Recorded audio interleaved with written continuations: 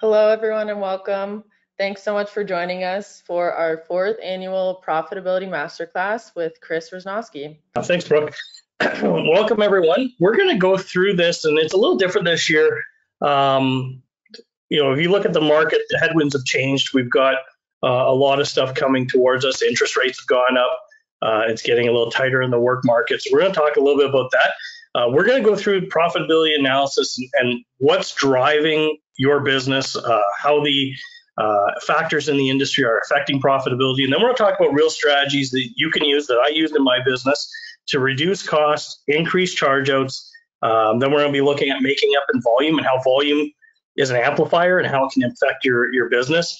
How do you scale, right? What's the proper way to get into scaling your business? And then if it's okay with you guys at the end, we have a couple tools that actually deliver some of the big measurables that we talk about here. So I'm going to spend 2 minutes just introducing you to those.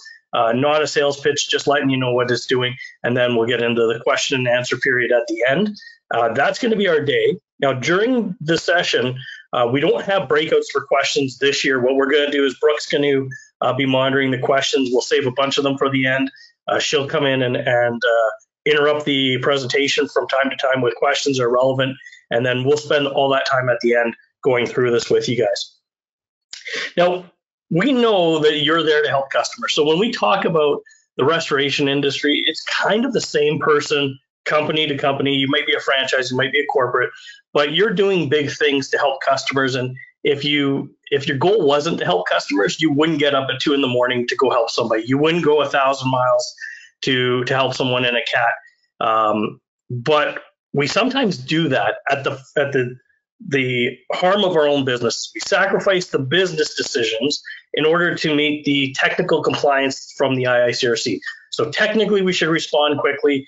Business-wise, it's not always the right thing. And then how we run our businesses is that it's driven on helping people. So if your business is almost like a firefighter or a paramedic, your first response is to help someone. Your second response is to figure out the dollars after. And that's where we get ourselves into trouble, because we're actually in business to help our staff achieve their goals. We're trying to achieve financial goals for the company and personally, if you're an owner or a senior manager within a business. And as a lead technician, your job is, or your goal is maybe to better your career. And then you walked into restoration, maybe you didn't know what it was about, but you're working in towards helping people and then build a career out of it. It shouldn't feel like you're being taken advantage of, and it shouldn't feel like your business is under all this scrutiny and pressure. Now, when we look at it, it's getting harder to compete. So every day it's harder and harder because there's differences in the market. Our relationships with the adjusters has gone away, where we don't have that one-to-one with the person writing the check anymore. We've got TPAs that provide a stopgap between the adjuster and the check. We've got consultants and reviewers, and all of them are creating this barrier to the person that makes the claims decision, the person that's licensed to make the claims decision. And it makes it harder for our businesses to become profitable. So we're looking at systems that help you work better. They're helping you to achieve more money, more profitability. And inside those systems, you're maybe in preferred networks or outside of preferred networks, and you need to find ways to make that work. Now, your business can feel like it's bleeding cash. When you get into that stage or that mentality, and I've been there as a business owner, so when your business feels like everything that you're doing is good for the customer, good for your staff, but the cash just keeps going out the company and you're not turning a profit or you're losing money, you're paying staff, you're paying rent, you're paying trades, that pressure on the business can make you do some things that you wouldn't normally do, right? Anytime you get into financial pressure, you're going to make decisions that are either good for the business or bad for the business. Sometimes they're instant decisions that you have to make today. Sometimes they're thought out and they're strategic. And that's what I want you to shift your mind to, is that when we're losing cash or we're spending our dollars, are we doing it in a way that is effective for our business? Big efforts, going 1,000 miles, getting up early should lead to big profits. The effort should substantiate the work that we're doing. And the lack of effort isn't our problem in the restoration industry. We put a lot of effort into helping people. It's not always rewarded. And so we have to do a lot of stuff on the back end of our businesses to make sure we're rewarded for that hard effort. Now, I can tell you last year we had a lot of people that when we did the poll said they were losing money or they were barely making a profit. So you're not alone. When you go to trade shows, we talk to restorers that are saying, hey, we're struggling.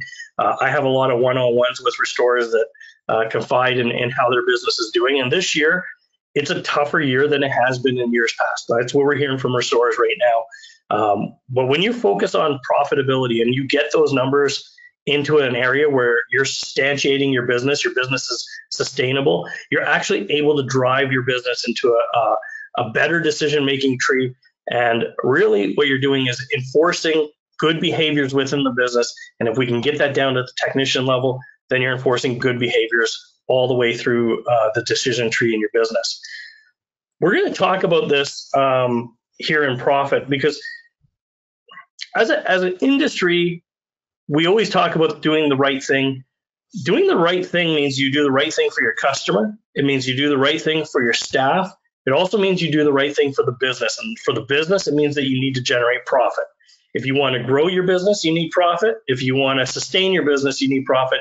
And if you want to get through those droughts, we need to generate profit. So this is our focus here. Profit allows you to hire better staff. It allows you to hire better trades. It allows you to weather those droughts that we go through.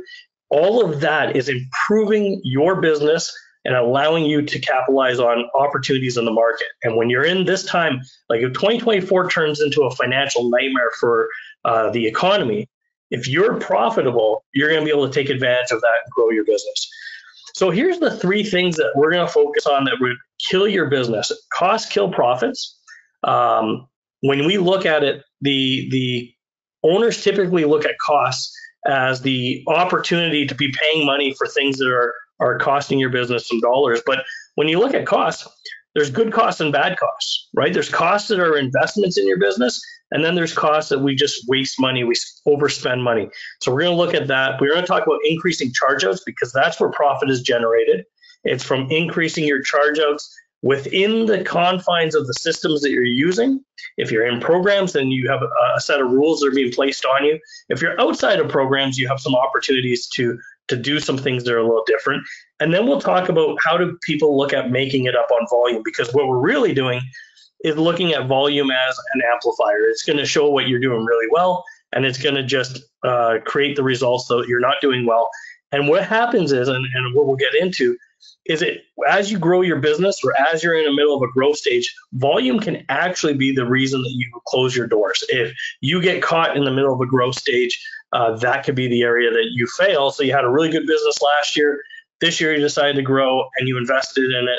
And part of that volume play will suck the life out of your business. And we'll get into that a little bit into the slides. Now, we're going to do these polls. And we do this every year. So this session is based on what you give us for information. Now, the polls are anonymous.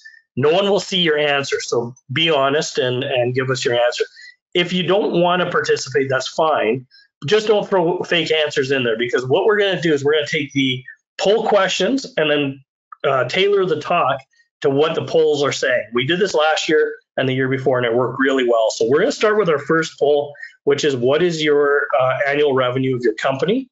And in here, you have a few choices: 0 to 1 million, 1 to 3, 3 to 6, 6 to 10, or 10 or more.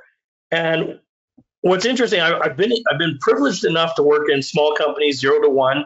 I owned a 0 to 1. I owned a 1 to 3. I ran a 6 to 10, and I got to run a $38 to $42 million district. So I've worked in the different size companies. And what's interesting is that these rules apply whether you're a small startup or you've been in the business and you built a pretty large business altogether. I'm going to see if I can see these poll questions. See if we can see the results. So this is actually really good. We got a third of you are 0 to 1, a third of you are 1 to 3, 3 to 6 is 20% of you, and then we have a few that are 6 to 8, and 15% are 10 or more. So on average, we're going to be sitting around that $3 million mark, and we're going to use that for our next when we get into the profitability calculator there. The next question we have for you is, what is your how profitable are you? And in here, this poll is basically how much margin are you netting out? What's your net margin, your net profitability? If you don't know, that's fine. Don't just fake it. But what we're looking for is the real answer, because we're going to take this conversation and put it into our profitability calculator. I'll show you how this works. We're 3 million here. And what happens is I thought I was the only one that lost money. In 2014, my partner died. Our business was suffering. He was sick, and then he passed away, and our business went through a major transition. And I thought we were the only company in the industry that lost money, and I felt horrible about it until I was at a conference and I talked to Jacqueline Carpenter. I said, actually, I had the worst year, I think, ever. She said, I had the worst year. She goes, we all come to these conferences and we tell each other about how many trucks we have and how many people we have. We all lie to each other that we're doing well. The reality is a lot of us aren't doing well. 10% of us feel like I did. We suck. We lost some money. 10% or 0 to 3%. So I appreciate the honesty, because it's not easy being honest when you're not feeling good about your business. 22% is 3 to 6. 22% is 6 to 10, and 37 is 10%. Now, I'll tell you the difference between last year and this year is last year we had 20% that were making money. So this year I'm just looking at the average here. Well, I'd say we're probably about 7-8% is probably where we average out here. Now, that's pretty interesting. So I'm going to flip this over. We have a profitability calculator. This is something I use. Now, I went way into detail when I did this, but we have this profitability calculator that I had built out. Let me pull this up. And I use this to kind of gauge where my business would be. It's almost like a crystal ball, where we were and what do we need to do to get to where we were going. So let's go in here. Anywhere that's orange, you can plug and play your numbers. So in here, we're going to say we were $3 million. That's what you guys averaged out. And we averaged out about 7% net profit. So that's sitting at a 7%, $210,000, which is actually really good, right? Like that's getting into a really good spot. We want to be north of 10. You want your company's net profit to be north of 10, not your gross profit, but your net profit is, at any time that you're higher than 10, good things happen in your business. When you get below 10, it's really hard. And actually, there's a saying that if you're less than 10%, you'll never see that money, because it doesn't come into fruition, where it doesn't hit the bank account. It's always just churning inside your business. Now, when we look at our profitability, I don't assume that everyone knows how I look at financials. So I summarize this as that when we look at our polls, we look at that we got $3 million, 7%. Some of you guys are really big, and some of you are doing really profitable, which is amazing. I hope you get a little bit more out of this, because it's going to generate more advantages for your company. When we look at our profitability analysis, this is how I look at my business. Just if I hate accounting, which I do, I would look at the business this way. Think of your business as a giant pie, and you've got a big bucket. The biggest bucket in your business is the cost of goods sold. That is where we pay our trades, we pay our laborers. It's anything that we attribute to that cost of goods sold to that job. So all those costs we put in, typically it's somewhere between 50 and 80% of the job is costs. So that's where we're going to focus as an opportunity. Now, the other side of that is that we have this other thing that is the overheads. And inside our overheads, we can have variable or fixed, but I just lump them in together because we're not looking at tuning them. We're just looking to talk about them. So there's these overheads that are your shop, your vehicles, your fuel. They're going to be things that you can't change. It's going to be your office expenses. We're talking heat. All of that's going to be in that bucket. It's not related to the job. It's related to running the business. Now, when we look at this, 93% of our average right now, based on this survey, 93% of our cost or of our business is cost. So we only make a small sliver, and some of you guys have another cost. Some of you guys are going to have this cost of royalties. The difference between being an independent and having royalties is effectively that royalty goes to the mothership. The mothership does some marketing for you. They give you some operational training and systems. If you're running independent, you're paying it in the market. You're going to get trainers and consultants that work for you. And so you kind of have that same cost. It gets there in two different ways. And then the last little bit is profit. And we said 7 cents for every dollar is profit. $70 for every 100 or for every 1,000. That's what we're looking at for profit. So not very much is profit, but a lot is costs. So when we start to look at our business, it's an opportunity to look at costs of where do we save our money, where do we spend. Now, here's something interesting.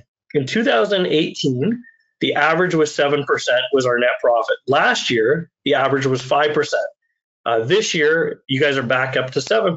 So it looks like we maybe hit this little bit of a pivot and pricing's gone up or it's become better. Looks like we're somewhere in that 7% average. When we look at reducing costs, we look at overheads and the cost of goods sold. That's all of our costs. 97% or 93% of our costs is here. When you look at it, you could say, are you making a conscious decision about your costs, or are you just saying that's the cost of doing business? When we got into trouble, I had a partner that got sick, and he was on my money guy. He was my worry. He sit there and look at every penny we spent. Should we buy this drill versus this drill? He was the guy who measured and made conscious decisions about our expenses. When he passed away, all of a sudden we lost that voice and we started to take our eye off the ball. Now, we got into a situation where I had the business where we went 10%, 18%, and then we went minus 10%. We got sick. We pivoted. We had a bunch of things happen in our business. A customer changed. We lost some adjusters that retired. A whole bunch of things happened, and we didn't make conscious decisions of what we were doing. In 2015, I went back and overhauled our business, and I looked at every detail. That's how we came up with some of these rules, and it worked really well. When you look at costs, you've got a bunch of buckets inside that cost. Inside your overheads, you got your plant. You kind of stuck to that.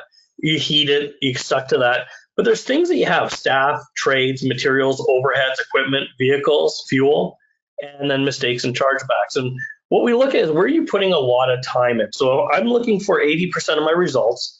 I'm going to try to put 20% of my effort to 80% of those results. I'm only going to focus on the big things that can move the needle in our business. That's my first set of focus. So how much can you save? And this is where we start looking at the principles of where are our dollars going.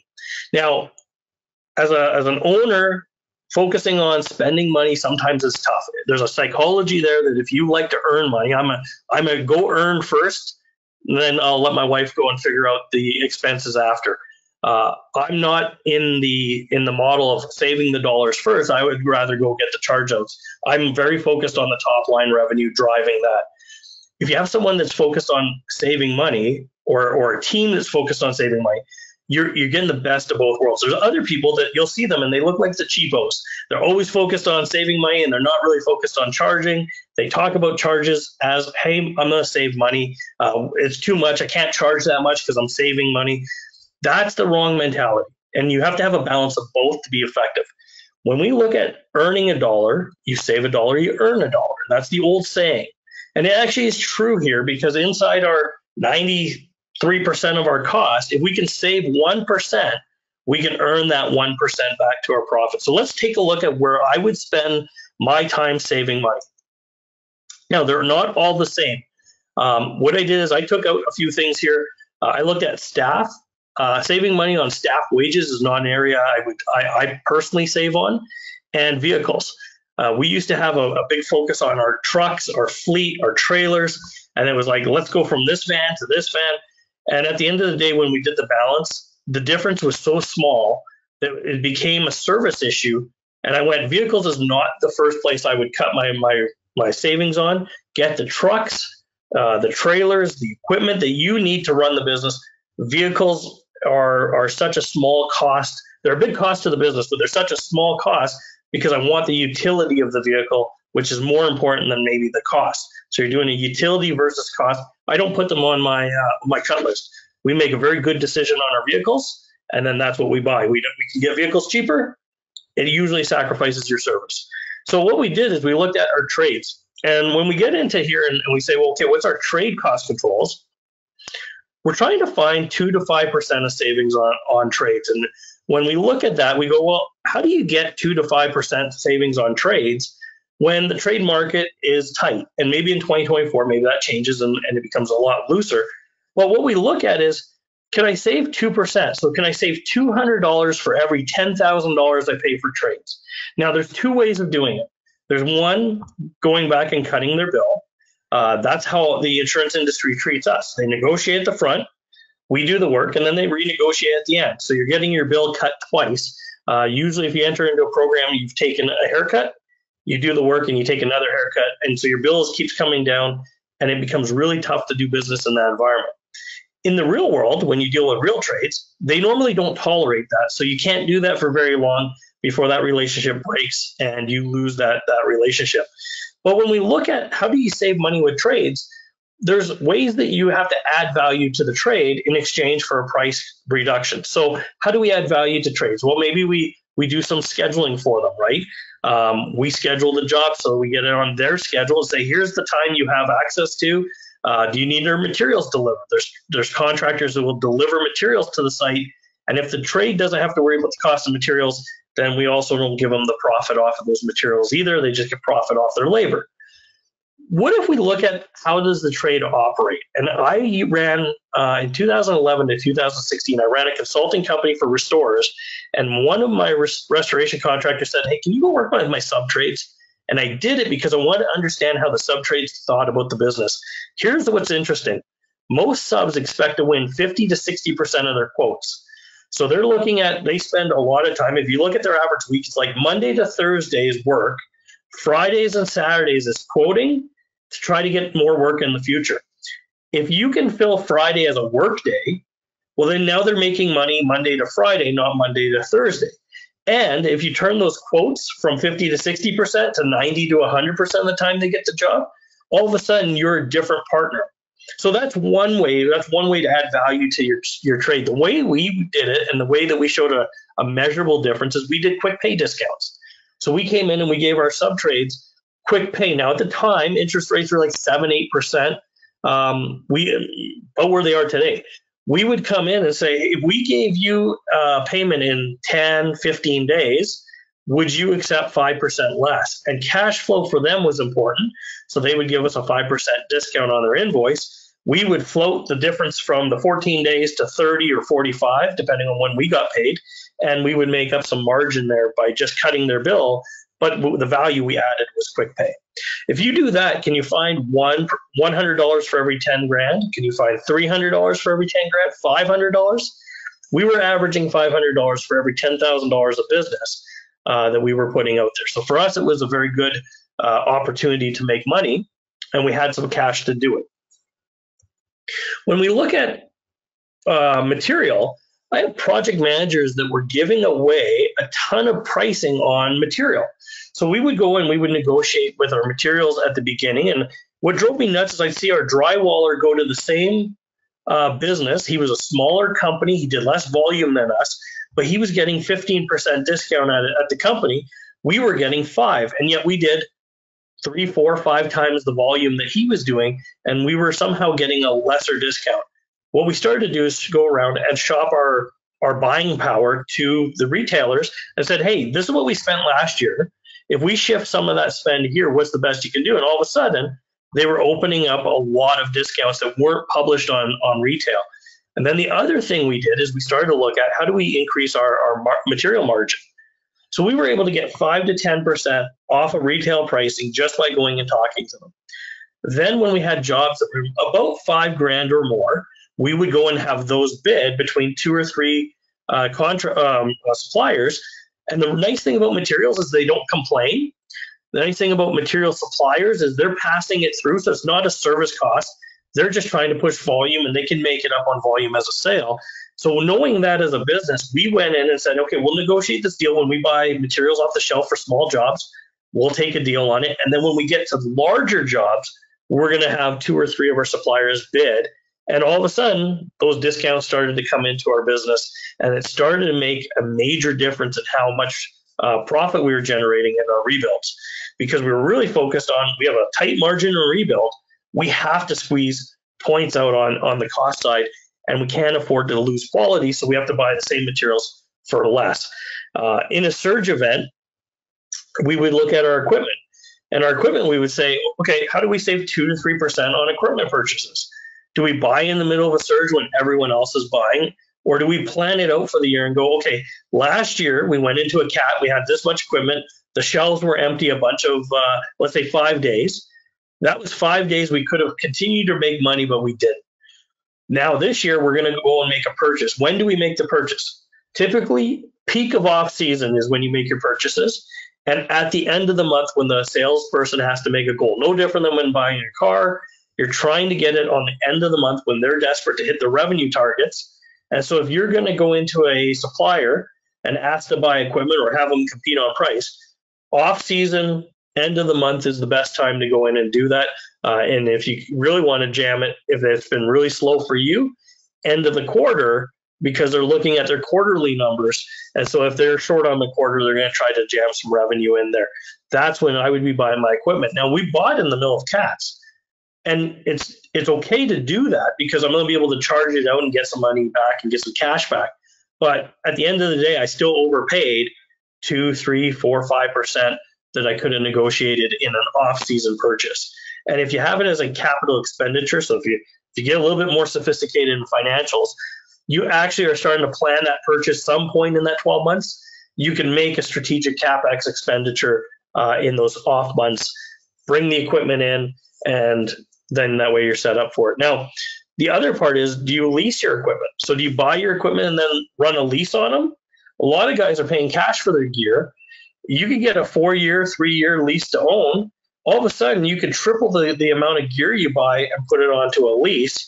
And when you put it onto a lease, the beautiful part is you go from a 10-day ROI down to a 3-day ROI for the year. Much easier to afford the business when you have the equipment and it's on a lease and you have the equipment available for 3 years, that when you hit those peaks, the gear's in your shop and you're not scrambling to buy it. That's how we did it. We actually did better than 2 to 3% on our equipment because we were actually doing the lease plus shopping it and not doing our cat buys. I would say we got somewhere between 5 and 10% savings on our gear. Then when we look at it, this is the big one. As your business is growing and as you hire people, mistakes happen, but accountability within the company about scratching walls, pre-existing conditions, damaging contents, is it our staff that are doing it, or is there our processes of not documenting the pre-existing conditions? So if you were to look at, I got a phone here, cracked screen, right? If I were to have your company come in and deal with this, I could come back, if they never took a photo of my phone, and say, well, it's got a cracked screen across it. Somebody did that. It wasn't there when we gave it to you, and now it's coming back with a cracked screen, and you say, well, we don't have a photo of it. Chances are the insurance company's going to put pressure on you to make it go away, and you pay. That's what happened to us. On an annual basis, when we started to look at how much did we pay in these mistakes on contents, and we started to focus on it, we were like, man, we spent $20,000 last year on contents that were damaged because of us. But I've been out on the field with the teams, and we're not seeing that we're breaking stuff. And we realized that it was a documentation problem, not an actual breakage problem. The breakage was maybe 0.5. You're going to have some of it. That's just what we do. But the vast majority was the customer just lobbing over complaints. So where do we see that? We see that on legs of couches when we're doing the carpet extraction. If the furniture is in place, you're seeing that the hoses are maybe touching the couch. Homeowner sees it and says, hey, that couch never had these scratches before. Meanwhile, it's all banged up from the vacuum cleaner, but they've never looked at it. So documenting pre-existing conditions before you start the job, you can reduce your chargeback and your mistakes by anywhere between 0.5% and 2%. And in some cases, if your documentation is really manual, on paper, you can be somewhere near 3 to 4% of that cost of writing checks to customers, depending on what type of work you do. Finally, the last one here is overheads. So overheads I look at as staff, and I said I don't cut back on staff wages. That's not where I look to skinny down. It's too competitive a marketplace. It always is hard to find good staff, and especially now. So how do you get more out of your overheads? I'm looking to see if I can get staff to do 20 to 30% more admin work. And what are some of the things we can do around there? Well, we can add monitors and better technology around our staff so we can drive more efficiency. And I want to drive that capacity in there. Something simple, administrators, get them a computer that can run 3 monitors. If you get 3 monitors, if you go from 1 monitor to 2 monitors, you pick up 50% more efficiency in the administrative capability of working on 2 monitors. When you add the third monitor, you pick up another 20% on top of that. So imagine just a $400 expenditure and maybe $1,000 all in, computer and monitors, and all of a sudden you get 50% increase in efficiency or 60% increase in efficiency in the amount that you can click buttons and move information around. That's a way to scale up your overheads. The other way on your overheads that you might be looking at is, how do you put a better team in place? Well, you spend a little money on training so that the people that are there can do more and they have more information, they can make quicker decisions, better decisions, and you can increase your overhead capacity there. What you're doing is effectively, and we'll get to this in volume, is effectively you're growing your business without growing the expense of your business. So you're growing the capability or the capacity of your business, but you're not incurring more expense, which means your margins grow as you do more volume. And it's a really interesting concept, because as you grow your business and your margins are growing as you get bigger, that's where you start to see all of a sudden this margin creep or this margin expansion. And you might not realize it when you're running a business, but if you were a $1 million business and you're trying to get to 2, you have to spend some money to get there. If you're built for 2.5 or you're built for let's say 3 million, you're going to start to make more money as we go through. And a big part of that is, can you get your overheads to do more with the existing expense? So based on this, guys, we're going to go into another poll. What percentage do you think you could save by doing any of these little things? Can you shop your equipment? Can you go in and negotiate on materials a little bit better? Can we document the jobs and prevent some of those chargebacks from coming in? Can we work with our staff to up the skill set of our staff, or give them better technology to make them be able to do more with less? All of that is where you seeing that you can increase. Now, can you increase 1-2%, 2-3, 2-4, 4-6, 6 or more? And what's interesting about that is, a lot of times you look at your business and you go, hey, we're pretty optimized. Every time you think you're optimized, you turn it around and you find out that no, you're probably left areas that can pay attention to this year. So last year, if I focused on overheads, this year I might be focused on materials. And then next year I might come back to materials and go, wait, the market changed. I think we actually can go and get a little bit more pressure on our suppliers to see what we can do. Now, here's the results. The 0% said nothing, we're optimized. Last year, I think we were at like 5% that said that they could do nothing more. 21 of you said 1-2%, 2-4 was 33% of you, 33% said 4-6, and 14% said 6 or more. I'll tell you, in my experience, my business on costing, somewhere between 6 and 10 is where I was able to turn the business around. And that's direct bottom line dollars. We went -10, we made some changes, we went to 0. We made some additional changes and we went to +10. So yeah, I think you've got somewhere between conservatively 5 and 10% you can do without much effort. We're going to move on here. The key here is that when you get a win in one of those columns, right? So let's say you negotiate your equipment, you got a win there. Don't spend major time on minor things. This is a saying from Jim Rohn, and I love it because it's where I fall in the trap. I can go deep on something. Don't spend major time on minor things. If you get the major win on equipment, you can still spend time nickel and diming on small stuff, but you got the big win. Go focus on the next big win, because that's going to deliver a bigger result to your business than trying to really crush one silo of your cost bucket. Try to focus on multiple silos and get really intense on, hey, I got a big win here, now let's go get a big win here. We can always come back and recircle to the smaller wins, but you got to focus on the big wins. Now, I'm going to move you over here to the calculator. I want to show you this. So you guys averaged out, I'm going to say 3. We're about 5% is where we averaged out.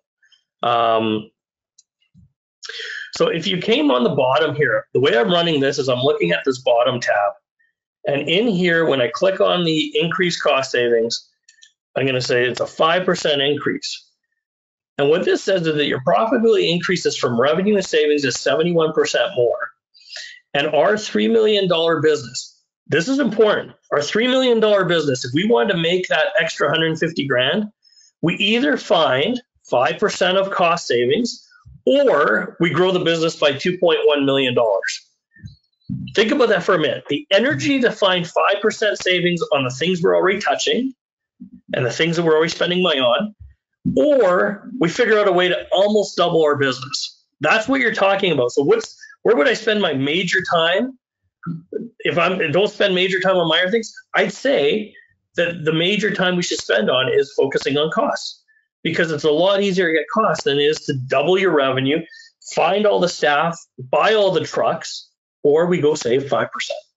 Pretty interesting, right? Okay, the next slide that we're going to go to, and we're going to come back here. I'm going to come back here because we're going to build on this throughout this presentation here. So I'm going to come back here, and we're going to look at the next poll, which is what is the average size of your mitigation jobs?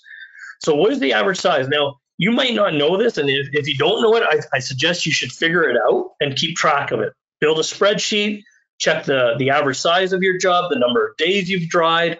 I like stat sheets like that when we were running the business of what were we doing and how much were we making. Now, the average sizes I don't know, and that's fine. You may not be running this metric yet. 2,000 or less, 2 to 5, 5 to 10, or 10,000 or more. And what you're starting to see is that there's opportunities on those $2,000 and less. I see very little coming in at 2,000 and less. There's a couple people that, and I appreciate the honesty. You're saying, hey, we're not doing really big jobs right now, and that's maybe where your business is. So here's what we got. We got 5% of you said I don't know. Appreciate the honesty. 3% said 2,000 or less. 47% are between $2,000 and $5,000. That's a sweet spot. Then the next ones are 33% are 5 to 10, and 12% are doing $10,000 or more. So there's a few of you guys that are pushing some bigger jobs, and that's pretty cool. Now, here's the beautiful part. It doesn't matter what you're doing on any of your mitigation jobs. You can find opportunities to make money. Sometimes there's more opportunities for those of you doing the smaller jobs. The next question we have, which is, what is the average rebuild size? So what is the average size of your rebuild job? Same question, but these numbers get a little bit bigger. So I don't know. If you don't do it, don't answer, but I don't know is a good answer. 5 or less, 5 to 10, 10 to 20, or 20 or more. And Brooke, I might need you to pull the average for me for the mitigation. I need to write it down. This is good. And so in here, we're getting some I don't knows, which is good. You're not tracking your average margin. There's an opportunity to win there. 9% of you are doing 5 or less. 15% of you 5 to 10. This is an interesting number. $10,000 to $20,000 is 42% of you guys are in that $10,000 to $20,000 range. Those numbers are interesting on rebuild when you get to the higher numbers, and we'll get into that. And then 18% of you are 20,000 or more. So we would say on rebuild, you guys are averaging 10 to 20. And Brooke, could I ask you, can you see the MIT results? Yep. So the majority of the respondents said 2 to 5,000. 2 to 5. Perfect. And that's normal. That's across most of the industry that you're seeing those numbers. So here's something interesting. When we talked about earn a dollar, save a dollar, that's one savings, and that's when we focus on cost, right? When we talk about the cost in the business, if you can earn a dollar, you save a dollar, you earn a dollar. And probably the other way around now that I'm reading it. And then you look at it, if you save a dollar, you earn a dollar. And if you charge a dollar, you earn 10 cents. Well, that's not true, because you guys said we only earn 7 cents. So when we charge a dollar, we earn 7 cents.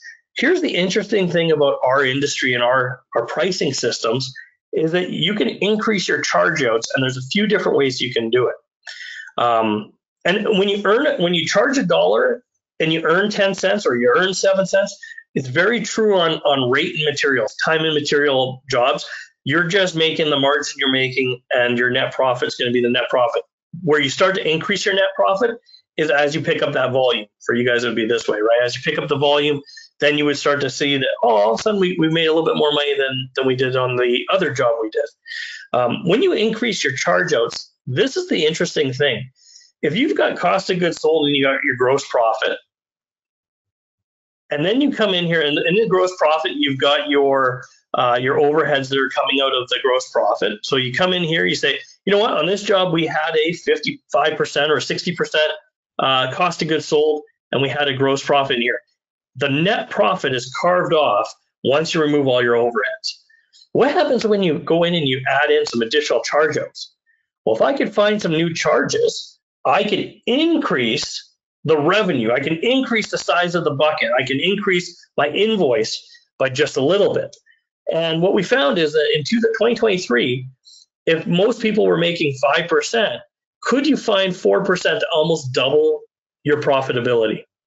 Now, this is a big concept. And if you look at it, we had a bunch of people, I think we had like 35% of you that were over 10%.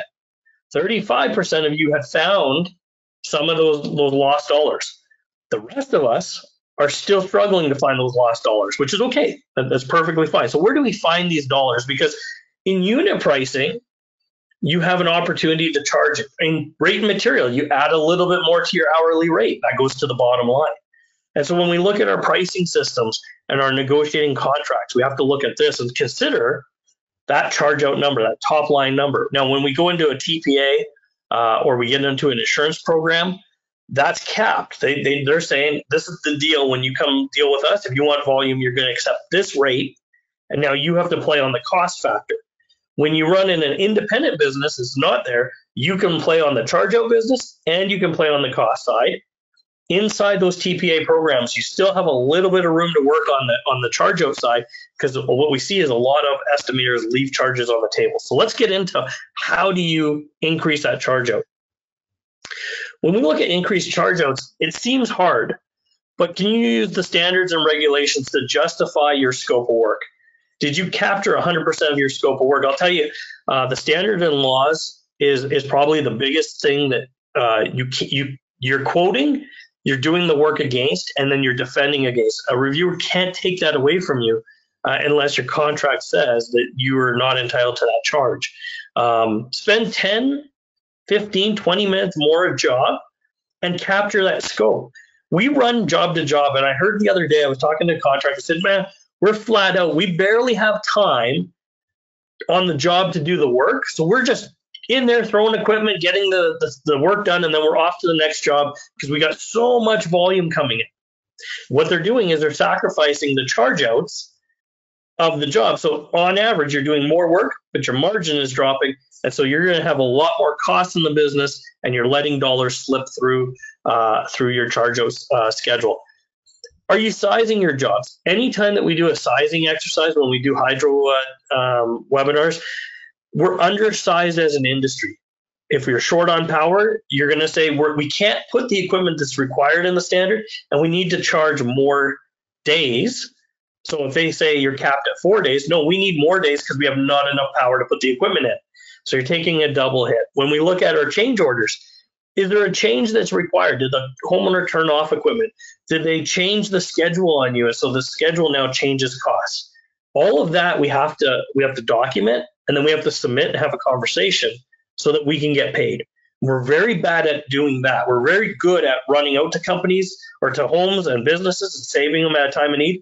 We're not good at having a conversation of how we get paid to do that. And it's because it's dynamic and it's confrontational at times. A lot of us are just wanting to help people. We don't want to have those talks. We look at the administrative tasks. So burdens to the mind. Staff in the field will forget stuff. There's reasons that we follow checklists in the field. There's a reason why you follow a task list. It's because you don't want to forget that. They're focused on real work. And so as administrators and owners of a business, we look at how they're functioning in the field. We're like, man, why can't you just worry about the paperwork? It's because they have to cut the drywall. They're trying to figure out where the extraction equipment's going to go. They're going to set up the dehumidifier. How many pieces of equipment we need? There's so many things that they're looking at. Doing paperwork, which we don't like to do, is not a high priority, but we need it because that's what we are getting charged from. Do we tell our technicians or our lead technicians or our supervisors how we make money? The big thing that I've seen a lot of companies say, I don't want them to know how much we charge for the job.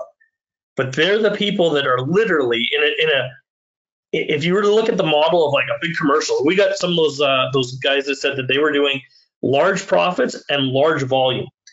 If you don't have the teams in the field that are doing a school, a hospital that understand how you get paid, you're not accounting for that time and money. And so what we see is in more commercial driven businesses, everybody in the stream knows how you make money. In the residential businesses where the training is less, staff turnover is maybe a little higher, what we see is that owners or management wants to protect the technician from knowing how the company makes money.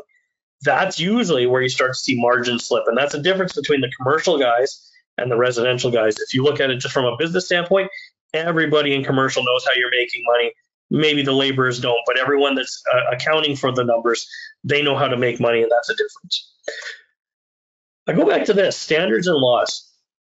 When you ever go through a review, now I say the legal process, but I mean the legal process is anything from the time you send your invoice out to it not being paid in full. So you might have to go to a reviewer, you might have to sit with a consultant, you might go to mediation or appraisal, or you might end up going to court and trial and pretrial and all that. If you look at it, what do the standards and laws do for you? Well, if you're an independent juror, like a judge, when they look at the standards and say the company said that they had to follow OSHA, okay, and the standard for restorers is the IICRC, and they were supposed to follow that. Did they? Yes. When the insurance company says, I'm not paying for that, a judge might say, that's unreasonable, and that would defend you. Well, it's also the same if you're in a review. If you said, the standard says this, OSHA says this, and this is what we charged you for, and our contract says this, all of a sudden, it's not your opinion. You're basing it on the facts that are given. You're supporting it, and that's a legitimate charge that you can put in there. Very hard when you get up higher into the dispute resolutions. If you do your paperwork right, very hard to lose those charges later on. It becomes much more solid, which is good because if you win those later disputes, then on a regular basis, you should be winning the disputes of, hey, we want to knock $500 off your estimate. Why are they doing that? They're trying to knock $500 off. Why? They're trying to save 5% for their customer because now you're the contractor that they're trying to get 5% savings on. So you have to look at, can we use OSHA, the RIA, the IICRC, NADCA? Are other organizations going to help you? Do you charge for PPE on category 1s? Well, it doesn't say anything in the standard that you should, but in OSHA, it says you should protect your worker against respiratory contaminants. Well, is there contaminants being blown in the air on a category 1? Yes. Can you link the two together for your equipment to be charged? Yes. Are your people actually wearing it? If they do, then you can charge for it. And so it's that type of mentality of your business is focus on justifying your charges. The IRCC, another one. Stabilizing a job, category 2 and 3 jobs. We don't dry. We stabilize, we control the humidity, we clean those jobs. When we get them back to a category 1, then we put our air movers in and dry. How many of you charge for stabilization? Very few. Very few people are charging for stabilization. A lot of people are actually putting their companies at risk because they're drying category 2 and 3 jobs. So when we start to look at what our knowledge base is and how do we justify revenue, this is one of the things that if you get good at standards, you're educated, right? This is where I talked about investing in your staff. If they have more knowledge, you can defend your estimates. If you can defend your estimates, you can charge more. If you can charge more, it means that you're not going to be in those disputes getting your bills cut. All right, what about proper scoping? There's 3 methods of scoping your work. Top down, which is where you're looking at like ceiling to floor. Hey, we got some shelves that we got to deal with. Outside in, insulation, vapor barrier, drywall. And then orders of operation. We're going to have to set up site protection, do the drywall demo. Then it's Christmas time, so we're going to clean everything up so that the homeowner can go for Christmas. That's different than if we had a vacant house. Now we're going to have to set up new site containment and paint the walls. That's 2 site containments or site protection setups. Well, we're going to have to account for that because the orders of operation dictate that we need to charge for that. Most people go in and do top down and outside in. Very few people think about how the job is executed. Again, what do you need to do that? You need training. You need to understand how the job's going to work. So if you're working on building an estimate out, it's great. We're going to do drywall, trim, doors. What else are we doing?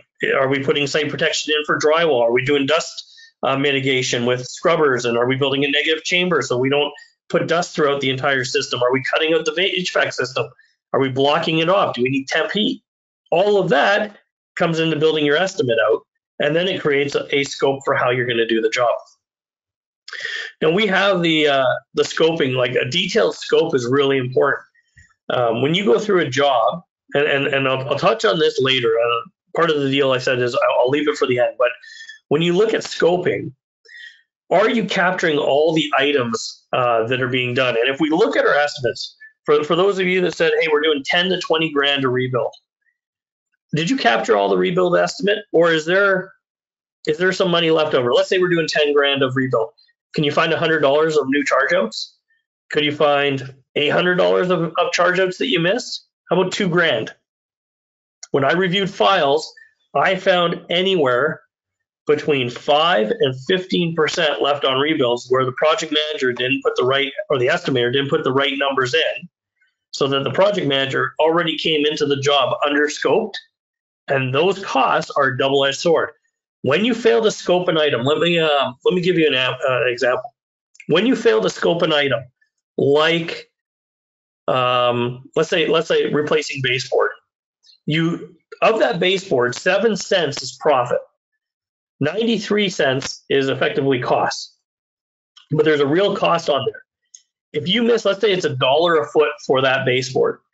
If you charge it out, you're going to make 7 cents. If you forget it, you're going to have 50 cents of cost that you have to pay to get that baseboard done. You only make 7 cents for every dollar. So now you got to go find 5 new dollars to pay for that 50 cents, almost 6. It's a double-edged sword when you do unit pricing and you miss something. That cost erodes all your profits. So if you ever look on rebuild where it's heavily on cost, your scope has to be super accurate. If you're missing on scope, you're going to miss on profit. When we look at rebuild, the reviewers can't do as much damage to your rebuild scope as you do to yourself. The reality is every time we miss an item, we get the production rate wrong, we get the material cost wrong, it's all eroding your profits. Rebuild, if you need 30% to run your business or 40% to run your business, it doesn't matter what system of estimating you use, you should get to the number that allows you to run your business. It's the pricing tools that are hindering us a little bit in rebuild, but it's getting the scope that's really hurting us. You make money and lose money in the field. So we're demonstrating that here. Where else would you be able to increase your charge outs and get a better scope of work? And if you want to take a picture of this screen, this is the area that we see a lot of people slip on. I'll tell you, I paid $4 grand for windows and blinds because my team left the windows, they left the blinds up. We had an air mover pointed towards the edge of a counter to dry the underside of the counter. And the blinds baffled against the window for a number of days. I think it was like 5 or 6 days. We destroyed the blinds and we destroyed the window. So we had to replace the blinds for the entire floor. We had to replace the window. We didn't charge for the detaching restating blinds. You know what you make for that? $35 for about 3 minutes of work. It's 2 or 3 clips and the blinds come off. And we didn't charge for that. So when we didn't charge for that, we didn't make the $100. We added $4,000 to our bottom line expense. And when we looked at it, we went, not only could we have made $100, in that room, we could have made $400 because we had 4 sets of blinds. We would have had about 15 to 20 minutes of work on there. Our cost on that would have been $10. We would have made $400, and we would have reduced the liability of damaging those blinds. We see that with paintings. We see that with window drapes, window blinds. All of these numbers start to come in and tally up for you. Covering registers. If you're doing dust contamination, are you covering registers as a $5 charge normally on there? Cleaning the HVAC unit. We used to clean the HVAC unit at the beginning and end of a fire loss. Now we're seeing it sometimes at the end of fire losses. Are you cleaning the glass that comes with it in the final clean? Power cords, spider boxes, the extension cords that come with it. There's an extra charge for the extension cord. Floor and wall protection, PPE on Cat 3s or Cat 1s. And then if you're doing Cat 2 and 3, do you do an ATP test at the end to verify clean? It's an option if you know what you're doing. I see Brooke popped up on the screen, so we've got some questions coming in. Yeah, just a couple questions here. So back to the section where you're talking about reducing costs, you had the slide up that said trades 2 to 5%. And can you just clarify, like, what do you consider trades and what would fall into that category? All right, good question. So plumbers, HVAC cleaners, carpet cleaners, if you're not doing the carpet cleaning yourself, anyone that I'm hiring, drywall, paint, anyone that's requiring a check for the service. So if you've come in and you price the job, it depends how you do it. We won't get into that, but let's say that they said it's $1,000 for the service, and you're like, cool. If I offer you if you do a kickback, now check with your lawyer. In most states or provinces, a kickback of like, give me an invoice for X, and then I'll pay Y, and then I'll submit X to the insurance company is illegal. It's fraud. However, if you offer a quick pay discount, it's $1,000, and if I pay you faster, then I can give you a less cost on it, but my invoice is still this. I'm passing on I'm doing a quick pay. That quick pay is, I would go to the HVAC company and say, if I pay you in 10 days instead of 45, will you give me 5% off? Or will you give me 3% off? And so we had staggered. We'd had like, I pay you in 10 days, it was 5. If I paid you in 20 days, it was like 6% off. 30 days was 3, and then 45, it was we pay the full invoice. The faster I would pay, the more of a discount I would get, which as long as we could cash flow it, we were saving money at the end of the year, and that's how we would do it. Next question. So is it possible to charge for the use of an AC or heater for the team to use when it's hot or cold, as well to rent it to the homeowner when the HVAC needs to be off and they have no ALE coverage? Yeah, that's a great question. So you get into what is the OSHA requirement of that, either your country or your state. Typically, it's working within a comfortable level. So if you're in an attic and it's 110 degrees, yeah, you could afford to put an HVAC, an air conditioning unit up there, because you're trying to cool it to get it so your staff can work in that area for a longer period of time. It's a heat hazard. So if you do a job risk analysis, you'd say, let's do our job site analysis or a risk assessment. We have a heat concern. How do we mitigate the heat? We have an engineering control. What's our engineering control? AC. And that's how we have to mitigate that risk. We don't do a lot of, that's a great question. We don't do a lot of risk assessments in here. I don't see very many in Encircle. I don't see many in the industry. If you were to do that category 1, do you have a dust, do you have a respiratory concern? Yes. Dust from the equipment blowing it around is going to increase the particulate. Can you use a particle counter to check the level before and after you turn on the equipment? Yes. Can you put in equipment that would mitigate that exposure to staff? Yeah, you have air scrubbers, negative air or air scrubbers, and you have PPE. So that's how you justify it. But just saying it's your opinion is not good enough. But if I have a particle counter, X-Tech makes a particle counter that you can put into the environment, show that the particle levels are like 5,000 parts going through the particle counter, and then all of a sudden you put an air scrubber in and it's 200. Did the engineering control work? Yes. Is there still a risk? Yes. That's why we're wearing PPE. This part is you can't have photos of your team not wearing PPE. But good question. As for the additional heat, yeah, it becomes a comfort and climate thing. Can your teams work in the cold? If it's 30 degrees out, can your teams work in that? Or are you trying to get the environment to dry? Do you put additional heat in it? And we're trying to keep the temperature somewhere between 65 and maybe 80 degrees.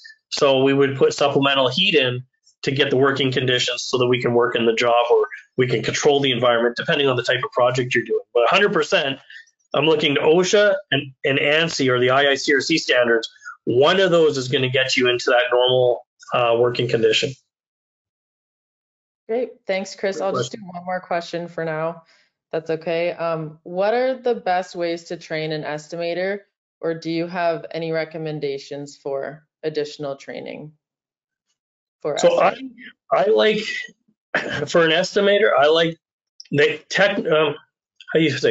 technically focused on technical training. It's hard for an estimator to come in and you give them a computer system. So there's button clicks. You learn how to click buttons in the system. Are you good at your job? Well, if you don't have a HAZWOP or an HST course, if you don't know what safety should be, how can you charge for safety if you don't know the regulations and rules? If you're doing a water damage job and they don't have their ASD, WRT, CDS, so you don't have these designations and this training and the experience, how do you know what you're charging for? Like you don't even know what to do on a job, so how can you charge for it? Button clickers as an estimator is okay. You can kind of get away with it. There's a lot of companies, third-party companies and stuff, they're just good at clicking buttons and trying to get scope in there. That doesn't mean that that's what the numbers are. So I would say the basis is technical training through the IICRC. The best estimators I've seen are typically master restorers with experience that are focused on understanding how the digital systems are built. And so, but the basis for a good estimator is usually technical training. And it's what most people miss. Most people are like, let's get them all the button click training. The technical training that relates to the profitability is what's missing in this industry. Good question. And you'll have my contact information after if you want to follow up on that one. You can reach out to me. Thanks, Brooke. Thanks, Chris. Yeah, a few people agreeing with you in the chat. So yeah, appreciate it. All right, let's keep going here. So when we look at the like in here, this is to your question, this is the technical. If I'm looking at the button clicking, then I'm looking at like what's happening, like what could I charge for? But what can you charge for and what you actually did borderlines that are we creating insurance fraud? Did we do with the scope of work? Now, what's interesting is that's a very gray line, because when the insurance company says, hey, take stuff off your scope, but you're supposed to do the work, it becomes kind of gray. It's like it's a quasi charge system and not really a representation of what we actually do. But when you look at, let's say power cords and adapters for a spider box. If you have never been on site and you don't know that you're running 2 extension cords from the main floor to the basement to get power from the stove to the basement, then you probably don't charge for that, or you're not looking for that from your team and being like, hey guys, did you really have that much equipment in the basement? I've rarely seen that run without a spider box and extension cords. And all of a sudden they're like, oh yeah, that was there.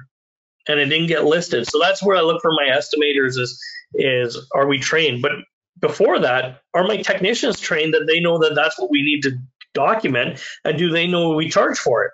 So this is where I say the whole team has to know how we make money, because the team in the field that's putting equipment in should know that that equipment is chargeable and that we're going to bill it out.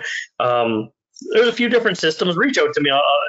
It's probably a longer discussion, and if you guys are interested, just send me an email and we'll dive into that. All right. Sizing your equipment. This is something that we see almost every time we do a course. We watch companies come in. So when we run Encircle Hydro training, I've seen this for years.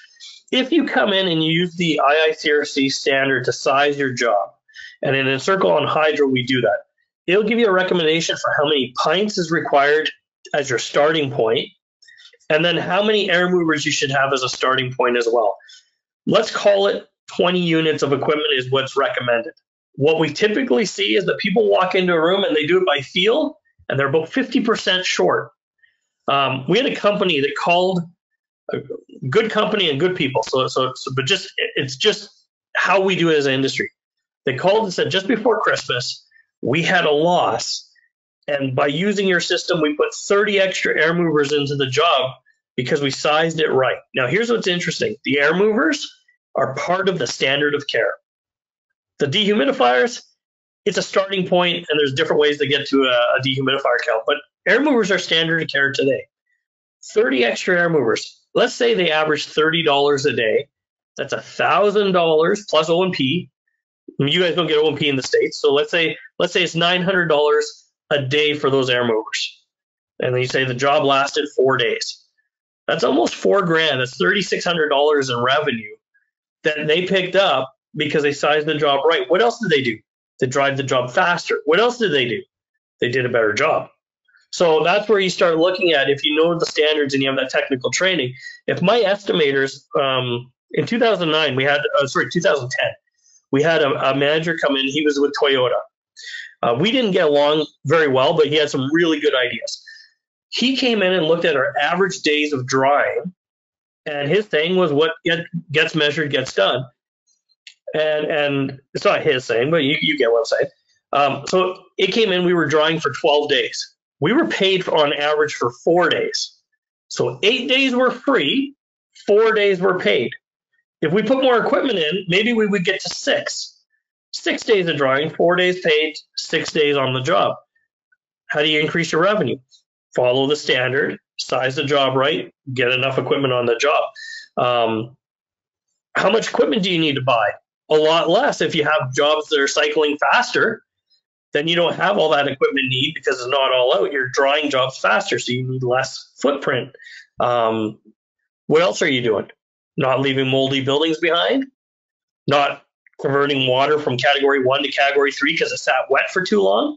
Whole bunch of great things happen in your business when you size your jobs right. What else are we looking at? You earn profits faster. That $1,000 a day was equipment sitting on the truck anyway. They put it in, they get $900 a day. Sorry, $900 a day they're getting. That $900 doesn't really have a cost.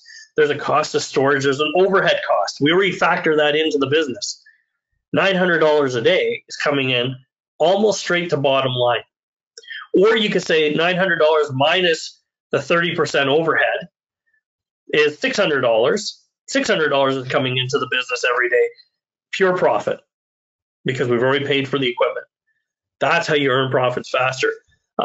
You cycle your equipment in and off, and then you identify delayed dryings or the need for more power. The commercial guys will get this.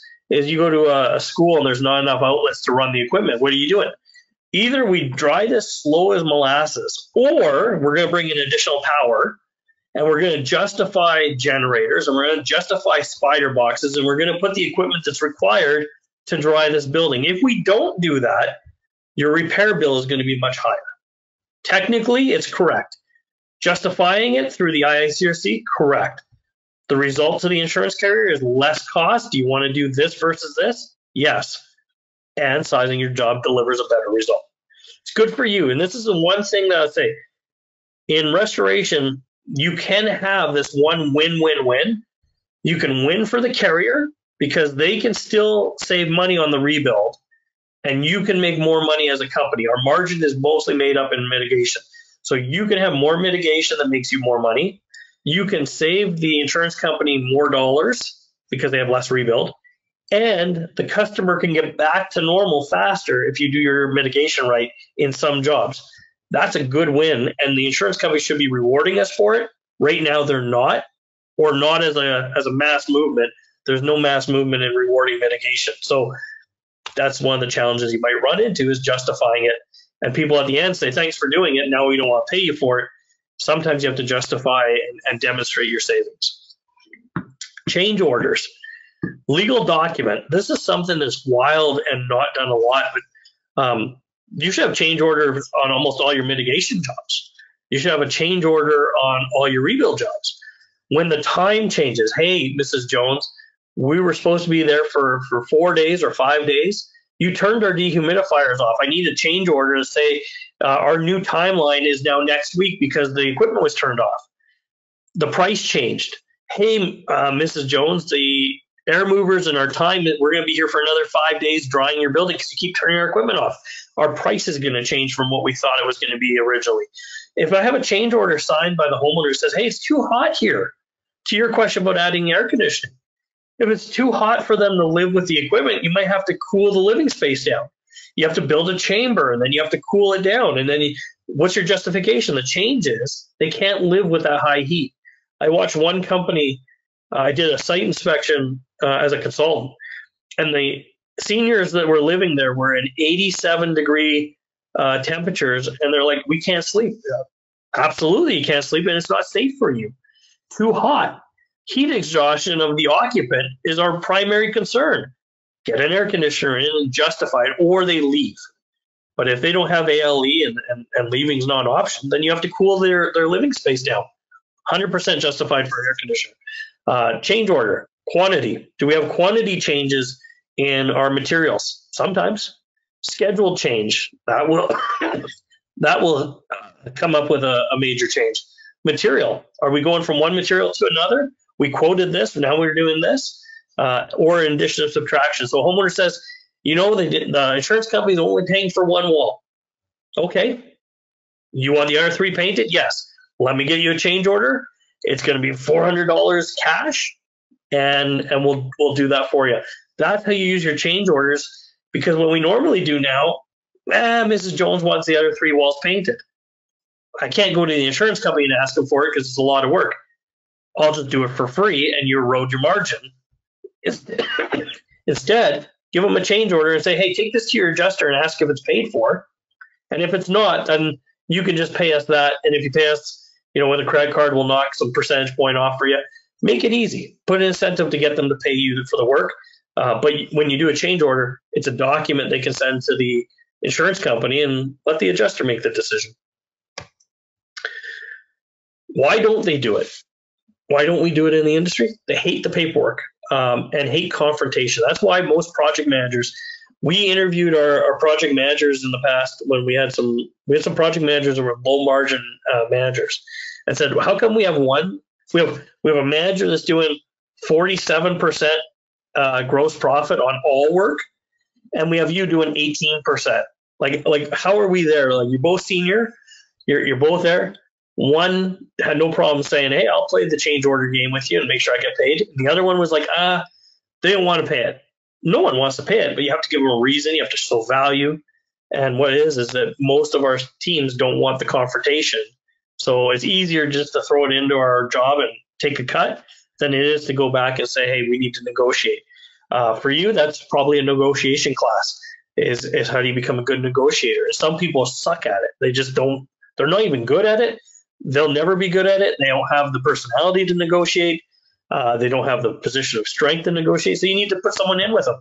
We had an assistant that worked with one of our project managers. She was a power negotiator. She loved negotiating, and she did a really good job of it. That was her role, was to sell upgrades, and she loved playing the negotiation game on price.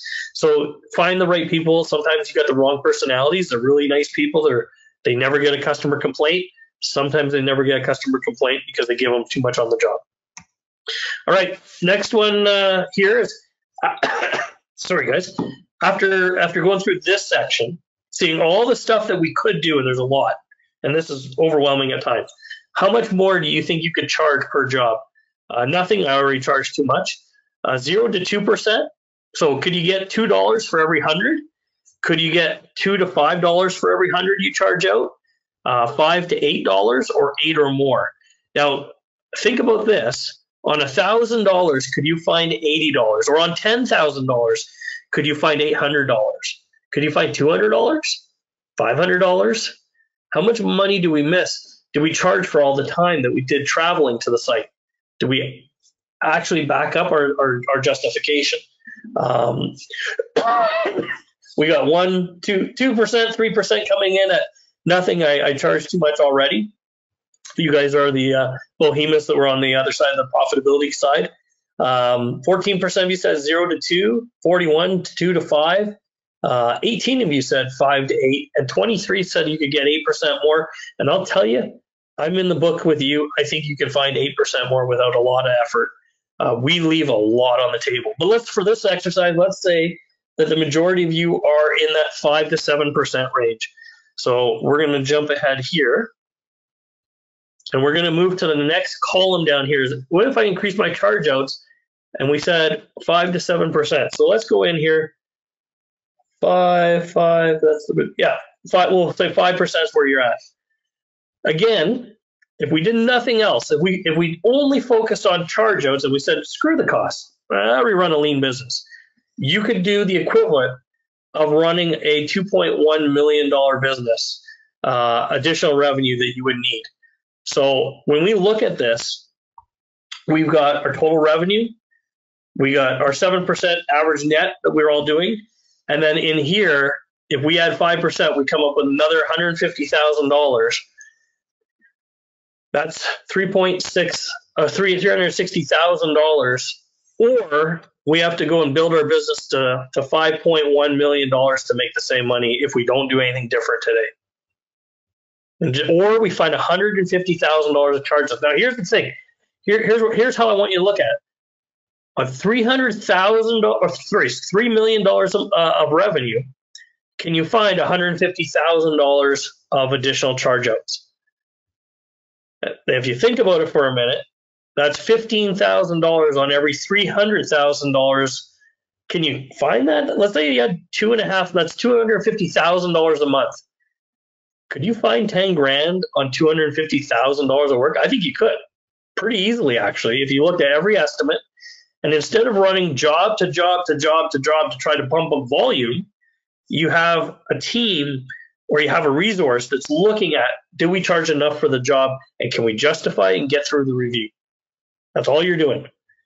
So in the other focus, we were on cost. This focus is strictly, are we able to do it here? The next few, so when we get to the end, I tell you this is a mind bend and a half for you. But it's something, it's real, and you have to look at it. When we look at volume, and you hear all the big companies telling you, hey, you're going to make it up on volume. Who makes up on volume? Walmart? IKEA? Companies in our, I'll put some insurer names out there because they're big, like State Farm, Allstate, Liberty. When they name stadiums, they're huge. They're volume plays in the insurance world. Boutique plays might be someone like a Chubb, right? If you had a company like Chubb, they'd be a more of a boutique play. But when we look at these companies, IKEA, Walmart, what's the difference between them and you, right? Okay, the big corporates, and you're not. You're mom and pop, or maybe you are a corporate. What's the difference? They control the supply chain from the manufacturer to the warehouses to the stores. They control the marketing. They control the price. They're in control of the entire supply chain. They know if they sell a product here in Wisconsin, it's going to be X. And if they sell it in Florida, it's Y. And they know the cost to get an item to those areas. They control the entire supply chain. You do not. You are taking volumes. They know when their volumes are coming. They know Christmas time is going to be big. You're guessing when your volumes are going to be coming. We don't know when the weather patterns are going to hit. We kind of know seasonally, but we don't know that this week we can expect that we're going to need more trucks. They do. We don't, right? So that's a big difference on why they play the volume game and they control the channel. Now, when we look at the insurers, State Farm, Liberty, and Chubb plays on margin. They charge you for the exact same policy. Everyone sells insurance. You'll see the Chubb policy might cost 3-4 times the amount that it costs for a different brand. Why? Are they selling you a different coverage? Well, kind of. They're selling you a different quality. You get more when you have a loss than when you do it the other way. And I had this, I won't name his name, but he's a claim executive, and he said, listen, in every insurance market, there's a dumpster. So in the, let's call it the premium insurers, there's a dumpster. There's Chubb, and then there's another company, And this other company, the third company, is where all the brokers put the junk, high-end work into, and they're the dumpster. When you get a claim from them, they are fighting against margin and bad claims history. So now they are managing their claims really hard. The other companies are paying their claims out. And you go, man, it's really hard to do business over here. Well, maybe you should do business over here with a different carrier. When we look at volume, we look at volume in a way that we look at all insurance carriers and all TPAs and all contractor networks the same. You have to change your mindset. These are customers that have different values. When I was an adjuster, we'll go back 20 years, a long time ago, we had an insurance company that would pay for all the walls. If one wall was damaged, all walls got painted. We had another insurance company that said, no, if one wall's damaged, no walls get painted other than the damaged one.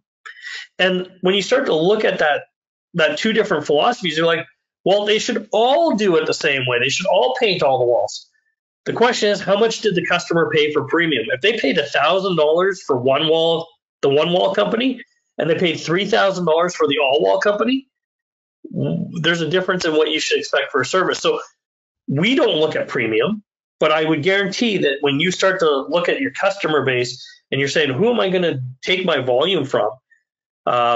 It should be from companies that share your values or companies that your business understands how you're going to play the game.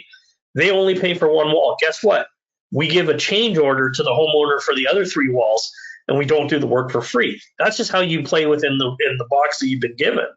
And then when you go to a different carrier and they say, yeah, we paint all the walls, that's part of your scope of work. So when we look at volume, not all the people you're taking work from are going to give it to you in the same way. We also go, if we have 100 jobs, and insurance companies look at law of averages, they say over 10,000 jobs or $100,000 job, we pay an average of $4,000 per job. In your business, you're not playing with laws of large numbers. You're playing with very small numbers, 100 jobs, 500 jobs, 5,000 jobs. You don't have that same law of big numbers. You have to make money on every file. And you can't say, hey, it'll just work itself out over the big number. It does for them. They don't know your business. It doesn't work for you like that. So we're looking at how do you play the game differently. One, you pick your dance partners properly. You pick the right type of insurance carrier that will work to your model. There's lots of guys that make money in the volume carriers because they built a model where they're like, hey, we can make money in there. We're just not giving the other 3 walls away.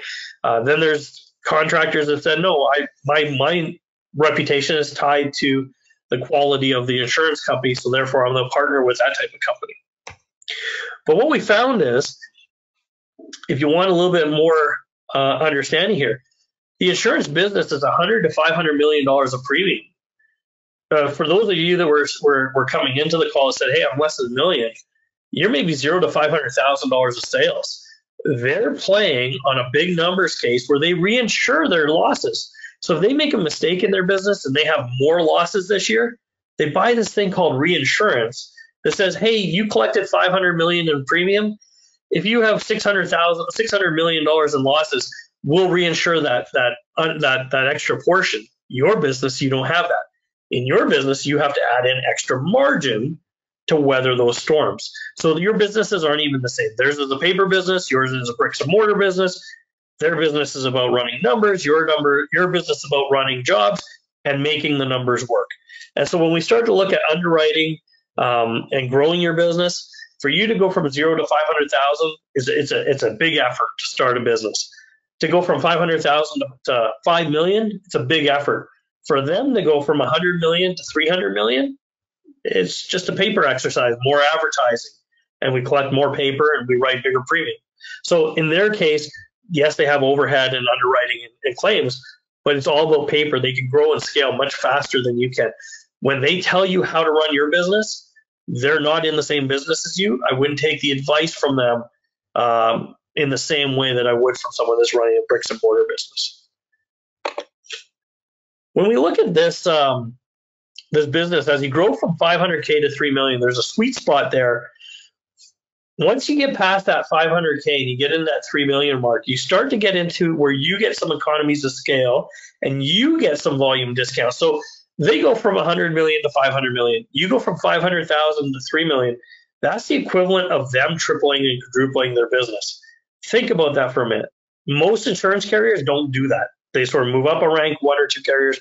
But for you in a business, moving up from 500K to 3 million or moving from 10 million to 15 million, there's an interesting activity that happens in there when you start to scale your business. And you have to be careful of these scaling opportunities. This is what happens, and this is where you can get yourself into trouble. So when someone says scale your business, and at scale, you're going to make a lot of money, you have to realize that running from $1 million to $2 million business, you can only run so far.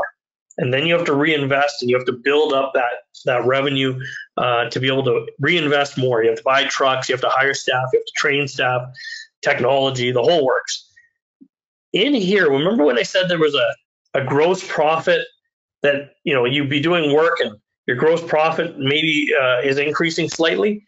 The reason why is volume plays into it, where before you hit the next growth stages should be the most profitable your business has ever been.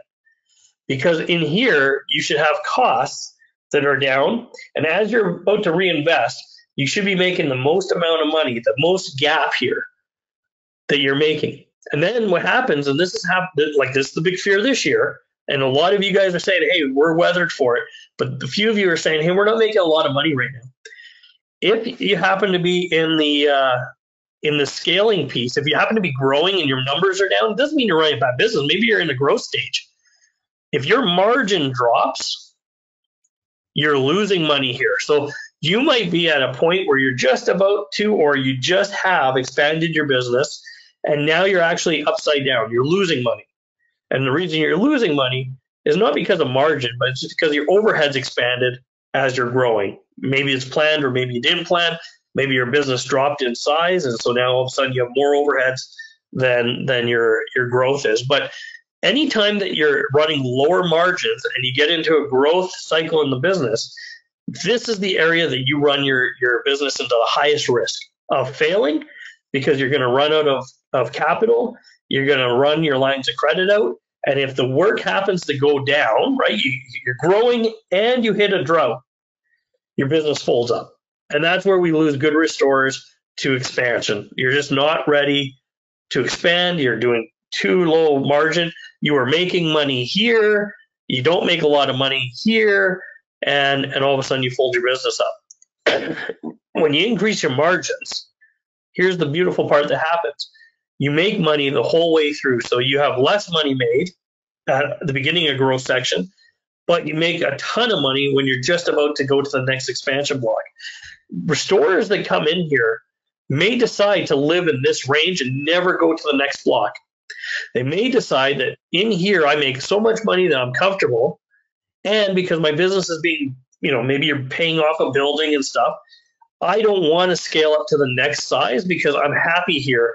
And if I happen to scale down, I can make the business work, but I don't want to invest and go through that growth stage again. That's why you see companies sometimes freeze at about the $5 million mark, because it's a good spot and there's some risk to get to 10, and there might not be the reward at 10. Maybe you don't have the access to the good volume, because this is where volume starts to put a play into it, right? So as we get into the bigger numbers, you say, no, I'm actually good being 5 million. I have a good team. We're making good money. So now we paid our staff good wages. We have a high quality business, and we're a boutique company. Now you might decide that boutique company is 10 or 15 million, but that's why you'll see if you can increase that margin, then you can choose and pick when you grow. And that's what a lot of restorers don't understand, is that you hit these growth stages, and that's where it can impact your business. The only way you can be sustainable on a growth path is with maximized profits and understanding that you're taking, we'll call it profits, but it's not really profits. Excuse me. It's not really profits. It's, you have profitability and then you have money assigned for growth. It all shows up as profits typically to a company, unless you have a good CFO or a good controller that's saying, hey, we're going to take 4% to growth.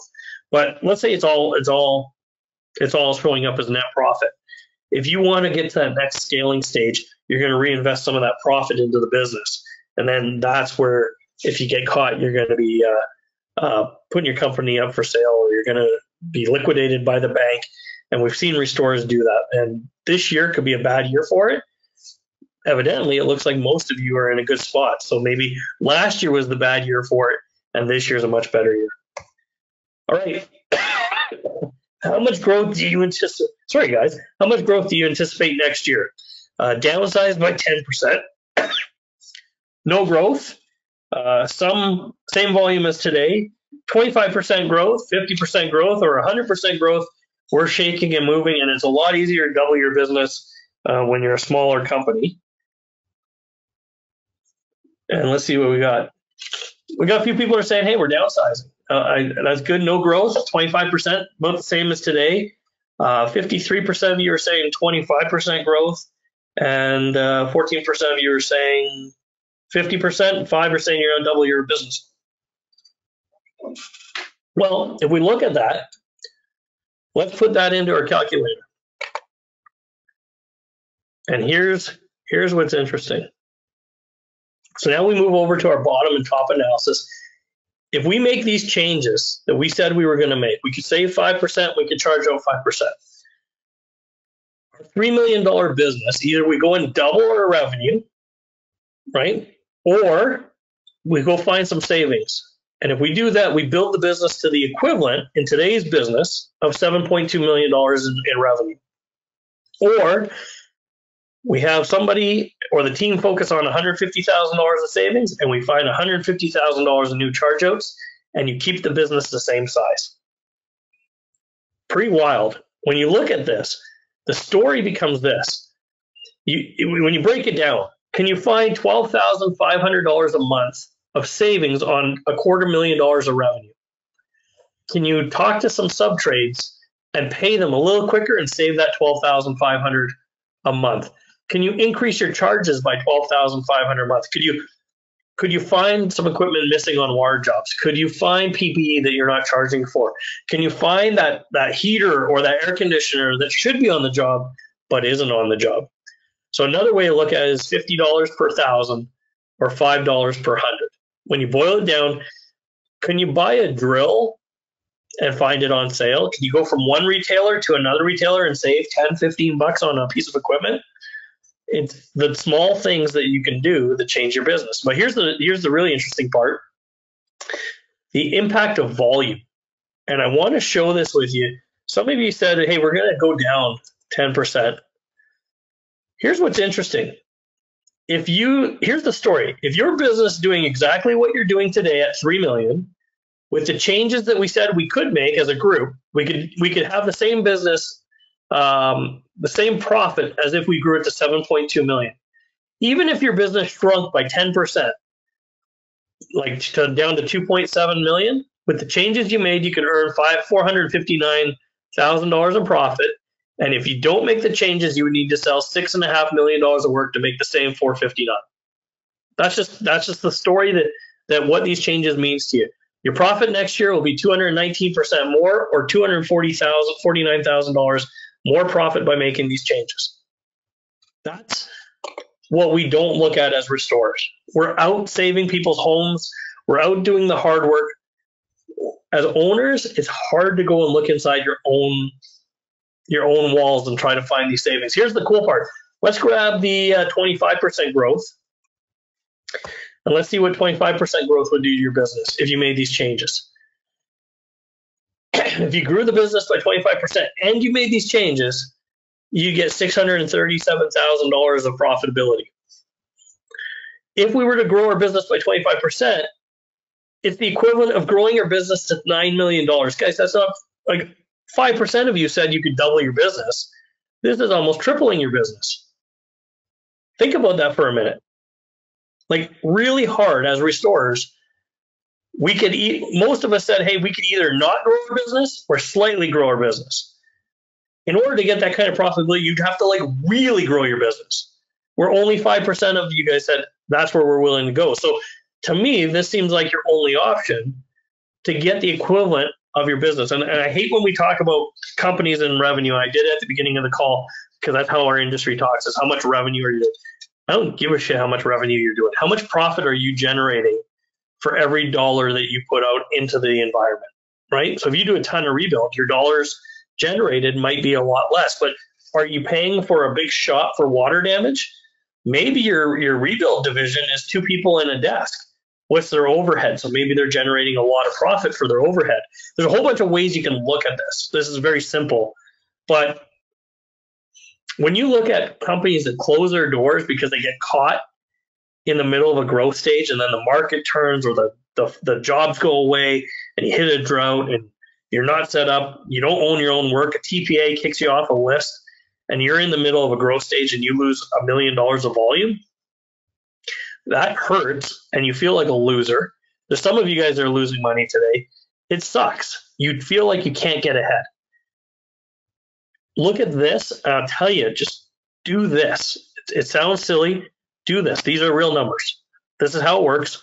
In our business, we just run to fires. We run to water. We take everything in the door, even if it puts our company at risk, even if it's bad financially.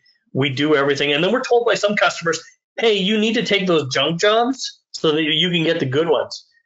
I would be looking to see how many good ones are you getting for that package of junk jobs you're taking, And are those junk jobs the ones that are costing you all your profit?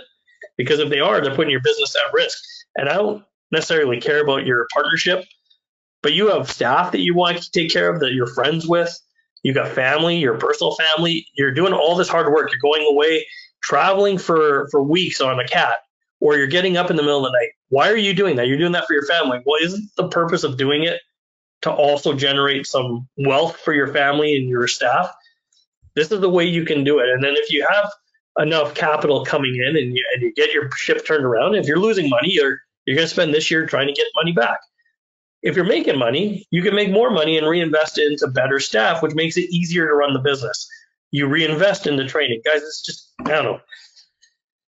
This is the way you do it to get yourself off the hamster wheel. And most of our restoration companies are on the hamster wheel. I like to see that we're better this year than last year, but this is painful. When your company is upside down, you're sitting in bed, staring at the ceiling, hoping that the mail has a check for you so you can make payroll tomorrow. It's the worst feeling in the world. Or as a project manager, you're looking at the job and you know that you're not profitable. You know that everything you seem to be doing is all this effort, but you're not making the money that someone else is. It might be the type of work you're getting. And so if you did the same effort with a different customer, maybe you would get a much bigger result. Maybe that changes your financial position where you're out hustling and getting your own customers and you're focused on that profitability so that the company can survive and thrive. All right, guys, let's go to let's wrap this up. So, sorry for the soapbox. I hate seeing companies get turned upside down. If we're looking for this, we're looking for that consistency. So consistency drives profitability. What can you do in your business to be consistent? I would say you look at the training. Training is a consistent thing that you have to have, and not just all trainers. By the way, not all trainers in this industry are built the same way. Technical training is good. I'm a big proponent of it. If you can't convert technical training into profitability, there's a problem there because your business doesn't care about technical training. There's a lot of people who make a lot of money that have no technical skills. So it's not that. It's how do you run your business? Consistently running your business. When it's good, you run the business with the same type of efficiency and scrutinies on costs than when it's bad, right? We don't change and go, oh, now we're profitable, take our eye off the ball. No, you put your eye back on the ball and you see if there's more profitability. Don't let your numbers trick you either, right? Because you could have, let's say, there's 35% of you that at more than 10%. You're like, oh, I'm doing good. Well, could you get to 15%? Can you get to 20%?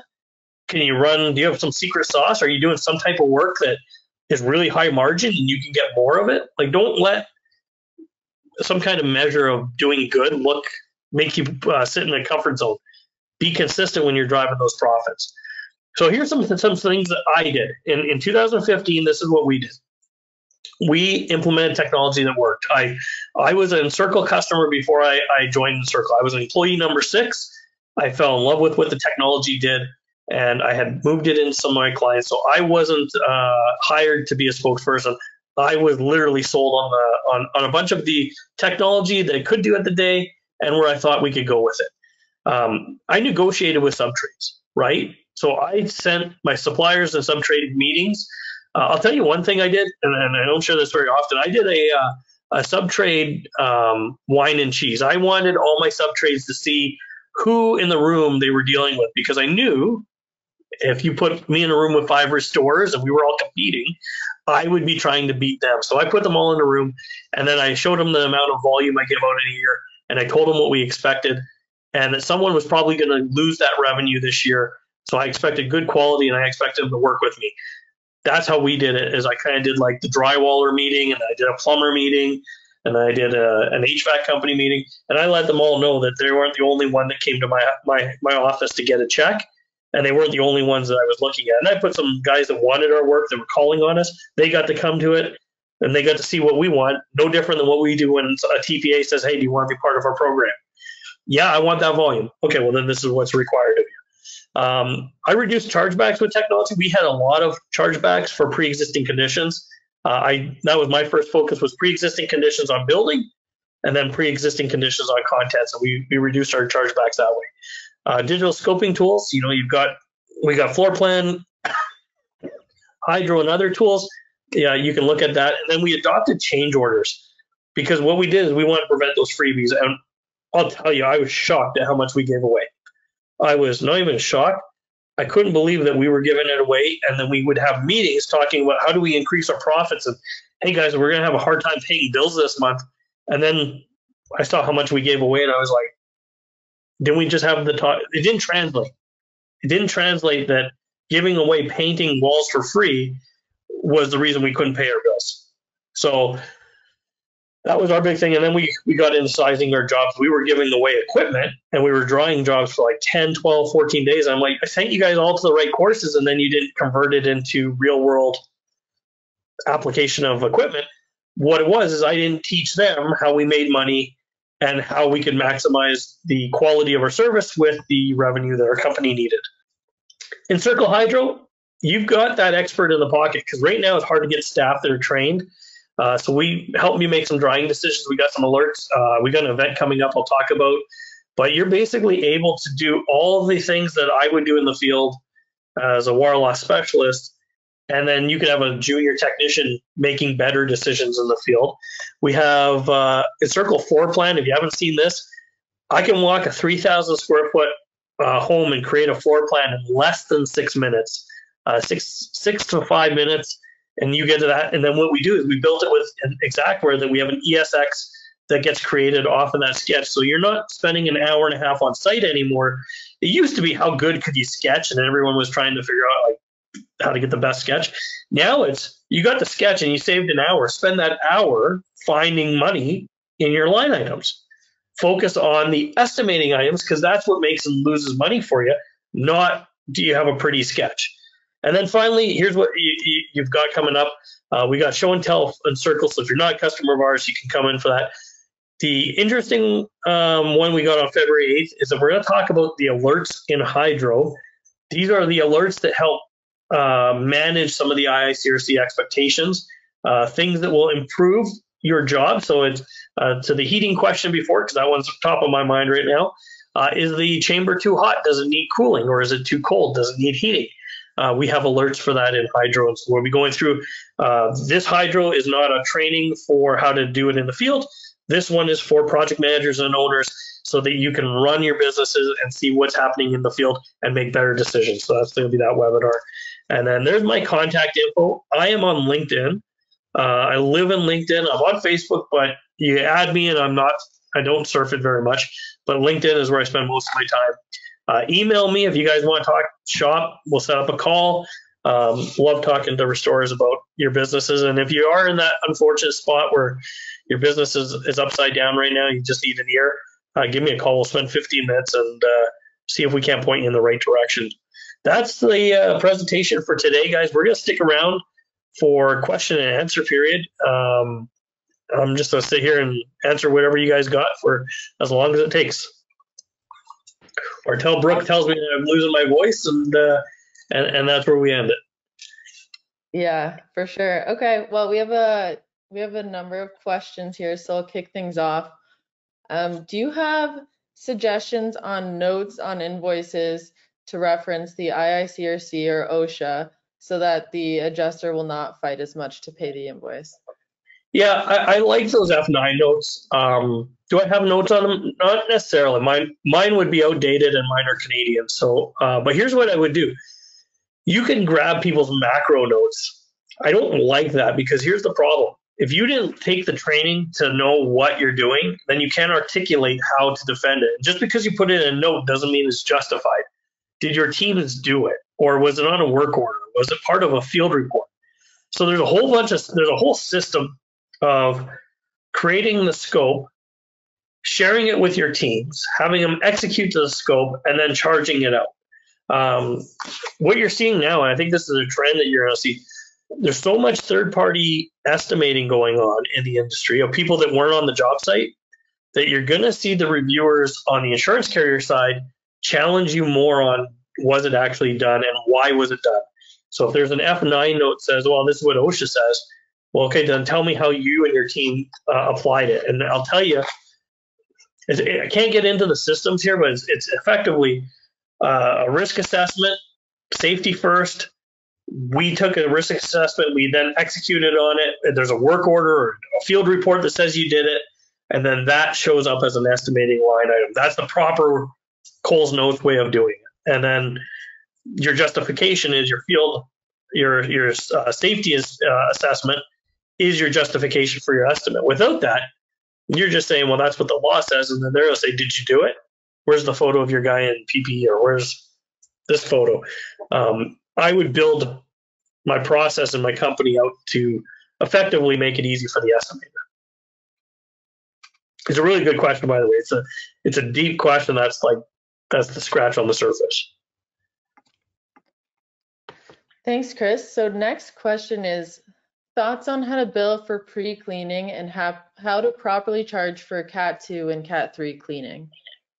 Oh, it's really good. So pre-cleaning, that one you have to throw some extra context in. If we're talking like corrosion mitigation in a fire loss, those are conversations. So let's talk pre-cleaning. I'll talk about pre-cleaning in like a fire, like cleaning the duct before you do the structural clean. If you look at the ducting, it's the justification, but it's a conversation with the adjuster. We're going to clean the ducts to prevent cross-contamination. Then we're going to seal them. Once it's clean, we're going to seal the ducts and shut the system off so we don't cross-contaminate the air until we're done cleaning.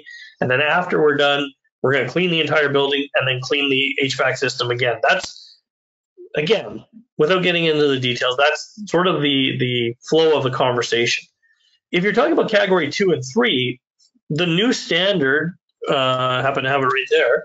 The new standard talks about, and there's a section here, I'll pull it up for you. It's 12 something. Because it talks about mitigation, restoration, so 12.3, page 60. Remediation procedures for category 2 and 3. Well, 2 and 3 are treated the same way. That's interesting. And then you've got your equipment calculations. And it talks about your post-remediation evaluation and verification of 2-3 jobs.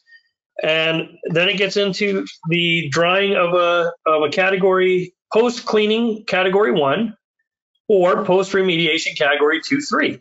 So it's all in the standard. I just go through there and then it bases your argument when they say, well, why are you stabilizing for a category 2-3? There's humidity control of a contaminated environment. Category 2-3 is a contaminated environment. You have to work your argument into a field process, and then it's easy for the estimate. They actually clarified. They said pre-cleaning on fire and water jobs before demo and drying, if that helps you answer. Yeah, so there's times when you might apply an antimicrobial, or you're doing some pre-cleaning, or the homeowner tried some stuff, and we've seen all kinds of weird stuff that homeowners will try, and you have to pre-clean that. It's more, can you go to the standard? So yeah, send me an email. If you send me an email, I can touch base with you. Here's what I would say. Pull the section from the standard that talks about cleaning and then put in the context of what you did. Is it easy to get it paid for? No, because if 9 other restorers are doing it wrong and you're the one doing it right, you look like the red feather.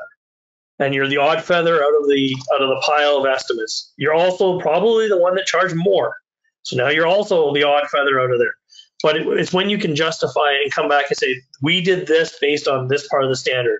We did this based on this. And here's a field report that says we did it. Here's a photo or a video that shows what we were doing. What do you want from us? You're going to lose if you take it any further. And that's where most of us lose, is we don't have that. So when they say we're not paying it, you're like, am I in a program? Yes, no. If I'm in a program, I might have to take it because they'll threaten to cut me off. If I'm not in a program, then it's like, can I win? And could I win in small claims court? If I could, then that's the route I would take. Or the business relationship is just too valuable and you're like, I have to eat this one because the adjuster doesn't believe in it. There's the business side of it. But yeah, the way you're talking would make me believe that you already know the standard. You just got to put it in there. In regards to equipment, how do you account for the charge price? Is that a standard price? Let's say an air mover is $30, or is there a system/formula that helps reach a dollar value? Yeah, great question. So let's say you've got a manometer that measures the negative pressure and there's no line item in one of the estimating systems that would allow you to charge for it. On small tools, one of the it's not a hard and fast system, but it's usually a 10. If you look at air movers on a brand name piece of equipment, not Chinese stuff, but brand name piece of equipment, typically 8 to 10 days ROI, right? Return on investment, 8 to 10 days. If you had an infrared camera that was $1,500, is $100 charge, $150 charge a day for that camera bad? No. A manometer might be $8,000 for a normal manometer. If you have one that records, maybe it's $1,500. Would $100 a day or $150 a day be unrealistic for that? No. So it's usually somewhere in that. If you look at a piece of equipment within a pricing model and you have something that's not part of that pricing list, then you could say, I can come up with a system that is kind of relevant based on other ways I know to charge. Another way of looking at it is like your dehumidifier might cost you $4,000. The charge out might be $150 a day. So maybe it's got a 20-day ROI on it. Somewhere in that ballpark, between 20 and less on small stuff is not unrealistic. And then it's, can you charge for it? And here's the answer to well, it's not in the list, so can I charge for it? That list isn't comprehensive. There's a bunch of language around. I'm going to say both, but I know for sure it's the one out of Utah. There's a bunch of language around what's included and what's not. And what do you do if it's not in the price list? You make up your own item.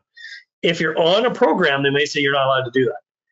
Your pricing methodology is based on how you price the items. If it's not there, it's not that it doesn't have a charge. It's that they didn't put it in the list. You make up your own charge and you make up your own list.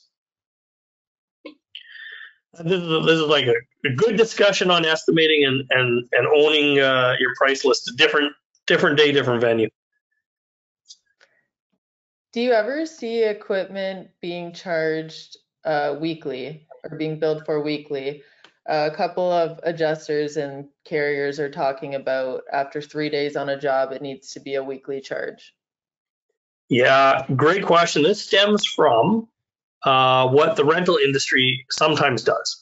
So if you go to a rental company, they might have like a 4 = 7. Now, granted, they put it on a truck, they drop it off on a site, and they don't do anything with it. So what's the value that was added to that piece of equipment?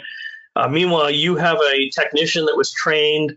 You have a company that stores the equipment, maintains it, keeps it in good working order, has a fleet of it specifically for their type of work.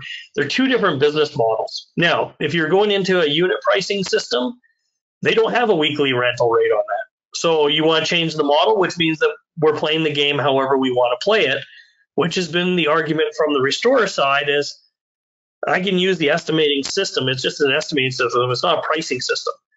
When a carrier says we're going to go and pay a rate of X for this, if you're on the program, then you're agreeing to it and don't complain. If you're not on a program, you haven't agreed to it. If that's how your company bills, great. If that's what they want to pay, as long as your contract says something different, you probably win in small claims court. Check with your lawyer, but there's my disclaimer. But no, anyone can say they want anything. It'd be like the equivalent of saying, well, great, I want to buy my insurance policy for $1,000, but I've insured with you for 6 years, so I'm paying $500. And they're like, well, that's not how it works. Yeah, but that's what I want to pay.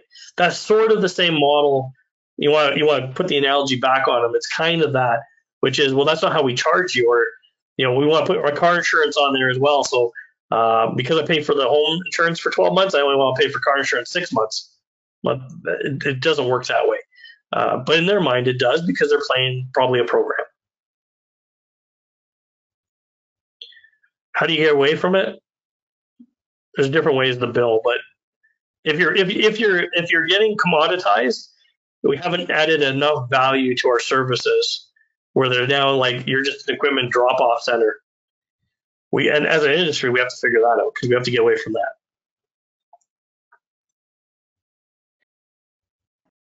So we got a couple of questions about properly sizing a job. So what system do you use for how many pieces of equipment are needed on a job site for drying?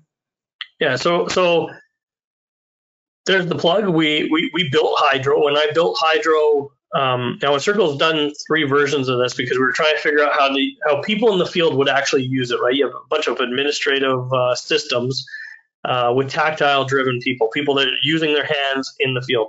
We use Hydro where we size the chamber. We do it on a drying chamber size. So let's say you have a chamber on the main floor that is a kitchen. That would get sized one way. So depending on square feet and cubic footage, class of loss. And then we have on the basement, if we have a wet basement and it had 5 rooms, then we would calculate the air movers by the room and then the dehumidifier by the chamber. It's a little administrative if you do it manually, if you're doing it with pen and paper, but you can do it pen and paper. What we do is we try to give you the recommendation based on the standard. So it says you need X number of pints minimum to start, and you need this many air movers in the recommendation between 20 and 25. After you turn all of the equipment on, none of that matters because it all comes down to what are your goals? What's the temperature range you're trying to stay in? What's your relative humidity range you're trying to stay in? And do you have the drying pressure or the drying forces on the job to actually dry the materials? The sizing doesn't matter. Now, the insurance companies grabbed the sizing and said, well, that's how you get paid, is just whatever it says you get. And it's because they've tried to simplify their side that you see a lot of those rules come in. But if you actually follow the standards, and if you try something like Encircle, but if you follow the standards, you'll get to a range, and it's not that hard. And then see how, just do a simple test. Have your team go set up equipment, run on page, I think it's page 48 or something on the standard. Go run the equipment calculation or use Encircle and see where you come in. I can almost guarantee you're going to have more equipment using the calculation than the freehanding. Great, thanks, Chris. Next question. So in water mitigation, how do you identify a junk job? You take the EMR call, dispatch, sign them up, and start work. Who makes that call that it's a junk job? Yeah, it's a great question. So, okay, I hate doing this, but if you used Encircle, let's say you go through a cat inflow where you've got 20 jobs that come in today, and you've got a team that can get out to 5 of them. Are you signing up the jobs by driving out to every job, or are you using technology? So in Encircle, we have Link, where you can actually triage the job before you send a resource out to it. So in 2016, my team used Encircle Link to sign up 4 municipal properties. We had a town hall, we had a police station, we had a library, we had the pool, and we could have had the convention center and the arena. We left the convention center and arena because the only thing that flooded was the main concrete of the arena. And we put our resources on the other ones. The other ones were worth about $500,000 of work. The arena was worth about 10 grand. That's a junk job in the sense that when we got volume coming in, we had a lot of good jobs we could take. Another junk job might be that you've got a bunch of losses that are category 1 coming in, and you've got a couple that are category 3. And if you put your team on the category 3s, your equipment for those category 1s is not going to be off the shelf. You're going to be working on demoing and setting up jobs, whereas you have other jobs where your equipment rentals can be running and they're more profitable. You've got customers that are high, you can tell right when you walk in, they're going to be a high babysitting need for you and your team. We take everything, right? Like if we're not experts in mold and there's mold on the job, maybe I want to pass that one up.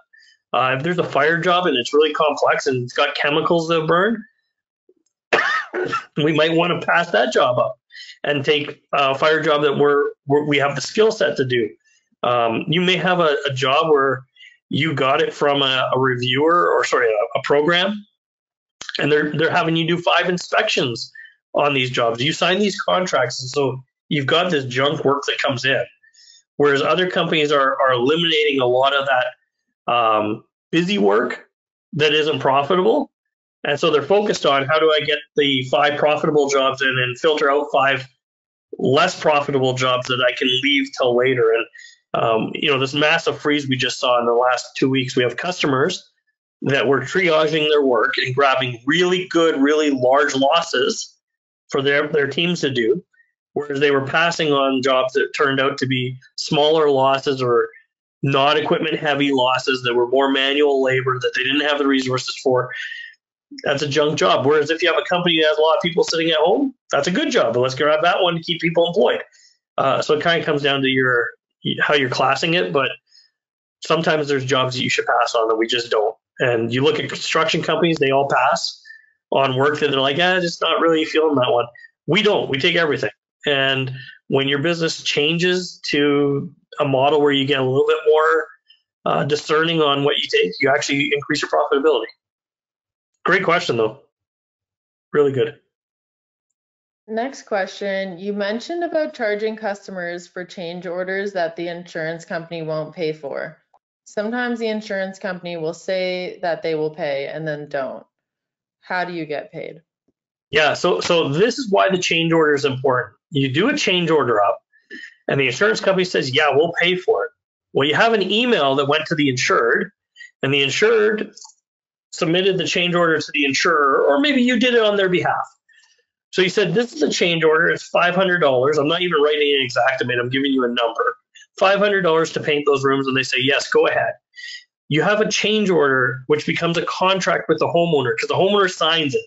The insurance company approves it. What you're doing is, if you're not using a change order, then what happens is, and I'm not saying you personally, but here's what happens. You send the verbal request or an email out and say it's $500 for the additional payment. They say, sure.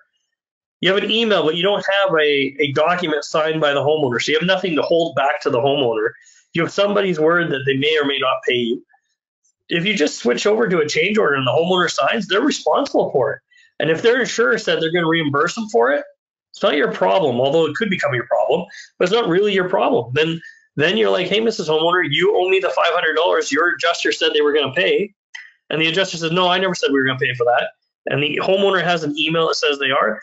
It puts the adjuster into conflict with someone that they have a contract with.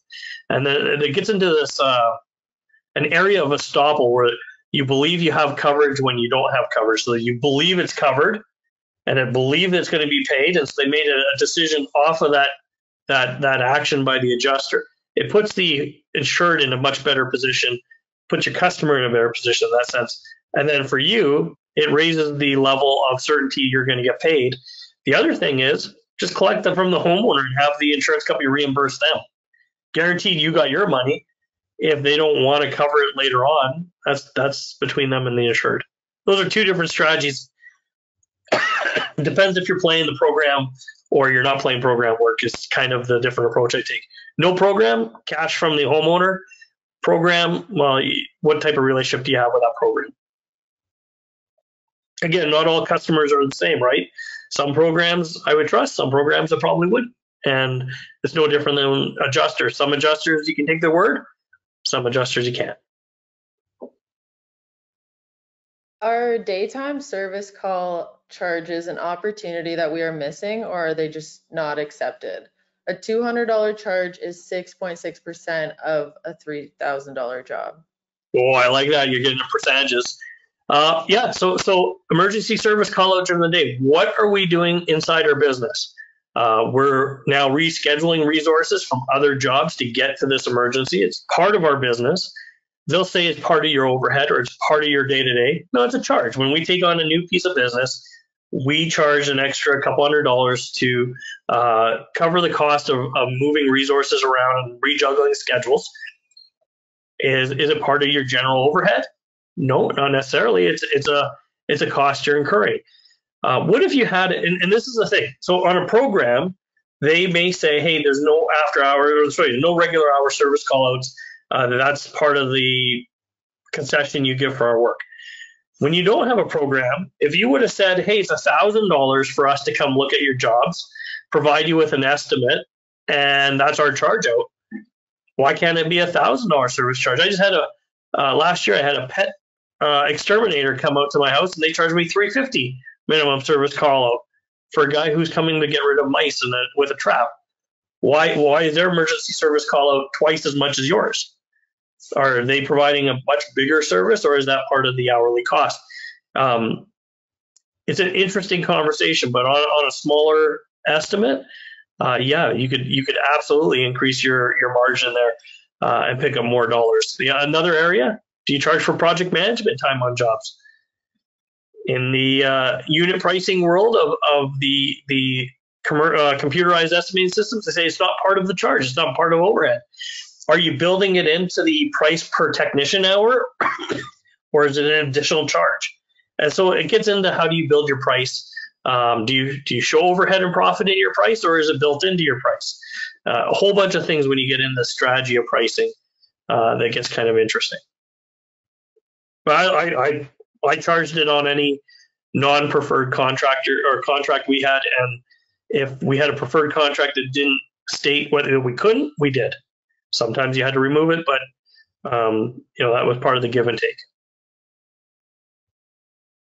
What pricing software is commonly used other than Exact? So it depends how you play the game. If you're going to be on programs, then you're going to be playing probably in that world. There's a whole bunch of systems. There's time and material. There's CoreLogic's got a system, which is a different unit pricing system. You could use that. You can use something completely different, like a construction base, and make your own price list. You can make your own price list in Exactware, but now you're playing in the system that they kind of know the rules of. You can bid jobs. I personally like rate and material. You can do that with a spreadsheet. You can get creative. There's rate and material, time and materials, which is a program that you can buy. I like time and materials from the standpoint that everyone gets charged fair. You get paid for the services that you put on your charge list. They are paying only for what they used. You factored in your profitability into every item on your list. You can adjust it. And when you look at the people that play commercial work, their price list is not dictated to them. So they may have project manager fees that are twice of what a computerized system will give you. That's just what they're charging. And then they're basing it on their ability to sell the customer in the commercial environment. If you're in residential, could be a little different because it's a different type of space. But again, you can fire an email out and we can have an offline talk. What can you suggest for someone having a difficult time getting and retaining commercial clients? What about ideas for building contents revenue? Sorry, that's kind of two separate questions in one. No, it's good. Contents revenue is so it's good. You're looking at building your business. So commercial is an interesting one. Sometimes you have to be like, if you're going after bigger commercial spaces, Coca-Cola's and the big names, you're gonna need a big banner to fly with you, because they're not looking to do a local deal. They're looking to do a regional deal, unless you're in a remote location. Then you can kind of sign up the location or the footprint of the building with the building manager or the maintenance team. Commercial, if you're looking at like residential, multifamily, you're looking at small commercial property managers, great place to go hang out with, get to know them. There are a lot of relationship driven stuff. Sometimes, depending on where you are, not a lot of programs in that commercial space. So it's who you know, not what programs you get on. Fire departments, it depends on your jurisdiction. We used to have the fire department call us as the trucks were rolling off the station, and they would call us and say, "Hey, get ready, because we're going to a live fire. Can you guys be on site to do fencing and stuff?" So we had different types of relationships with for commercial work.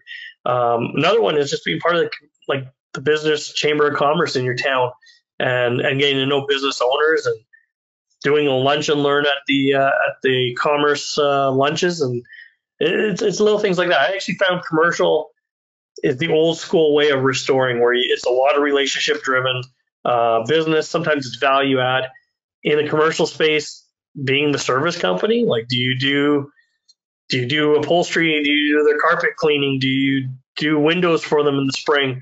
What do you do to just be a partner of theirs normally? And then when they have a loss, you're the first call. So it's a little different there. Contents revenue. Contents is a unique discipline, but there's a whole bunch of stuff. We actually have a contents boot camp coming up in March with Barb Jackson. I think it's Brooke, correct me if I'm wrong. I think it's the end of March. Yeah, Brooke's kind of half confident. Yes, we're going to have Barb Jackson working with us in March. You'll see this. Make sure you're on for you're on for our emails. When she comes on, we will go into depth on contents, and she's awesome. She's got some technical. I'm going to talk a little bit about the business side in that one, and we'll get really heavy into contents. If you need more before March, email me. We've had a couple questions just around if you offer one-on-one coaching or if you would visit someone's shop to coach their team. If you don't mind just going back to the slide with your contact info, and then we can throw that access to that. And then so I don't have the time to go do the one-on-one. Sorry guys, I thought I took the slide.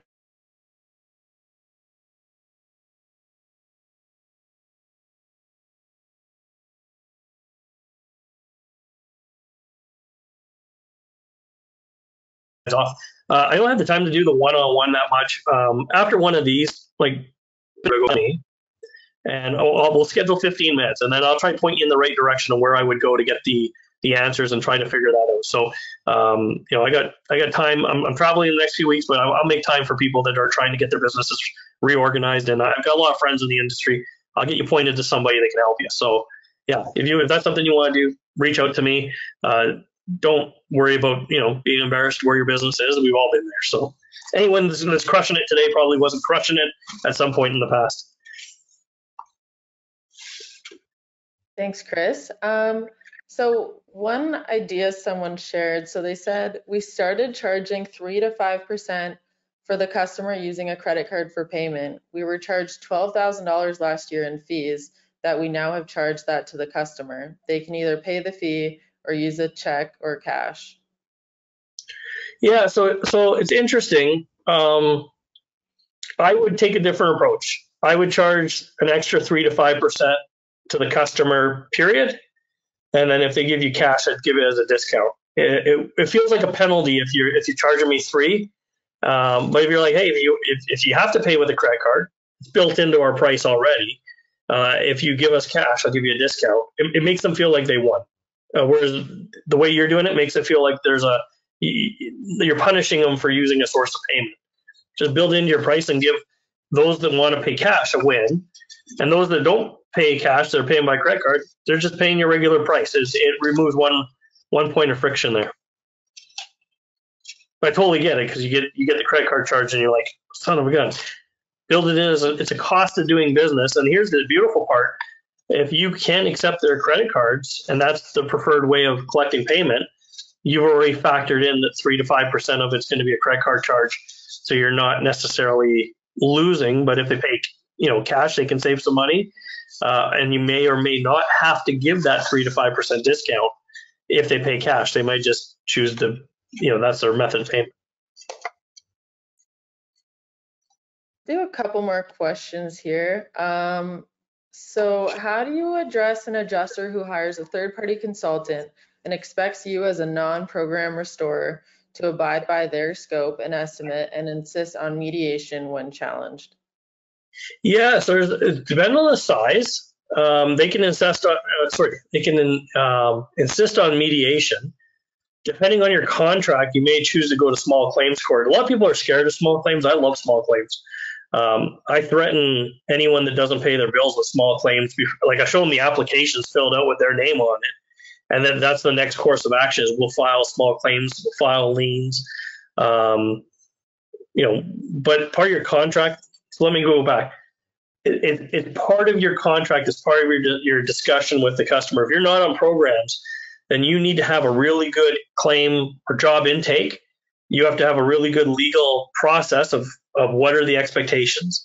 Are you collecting a deposit from the customer as part of your contract? And is there rules around it in your state?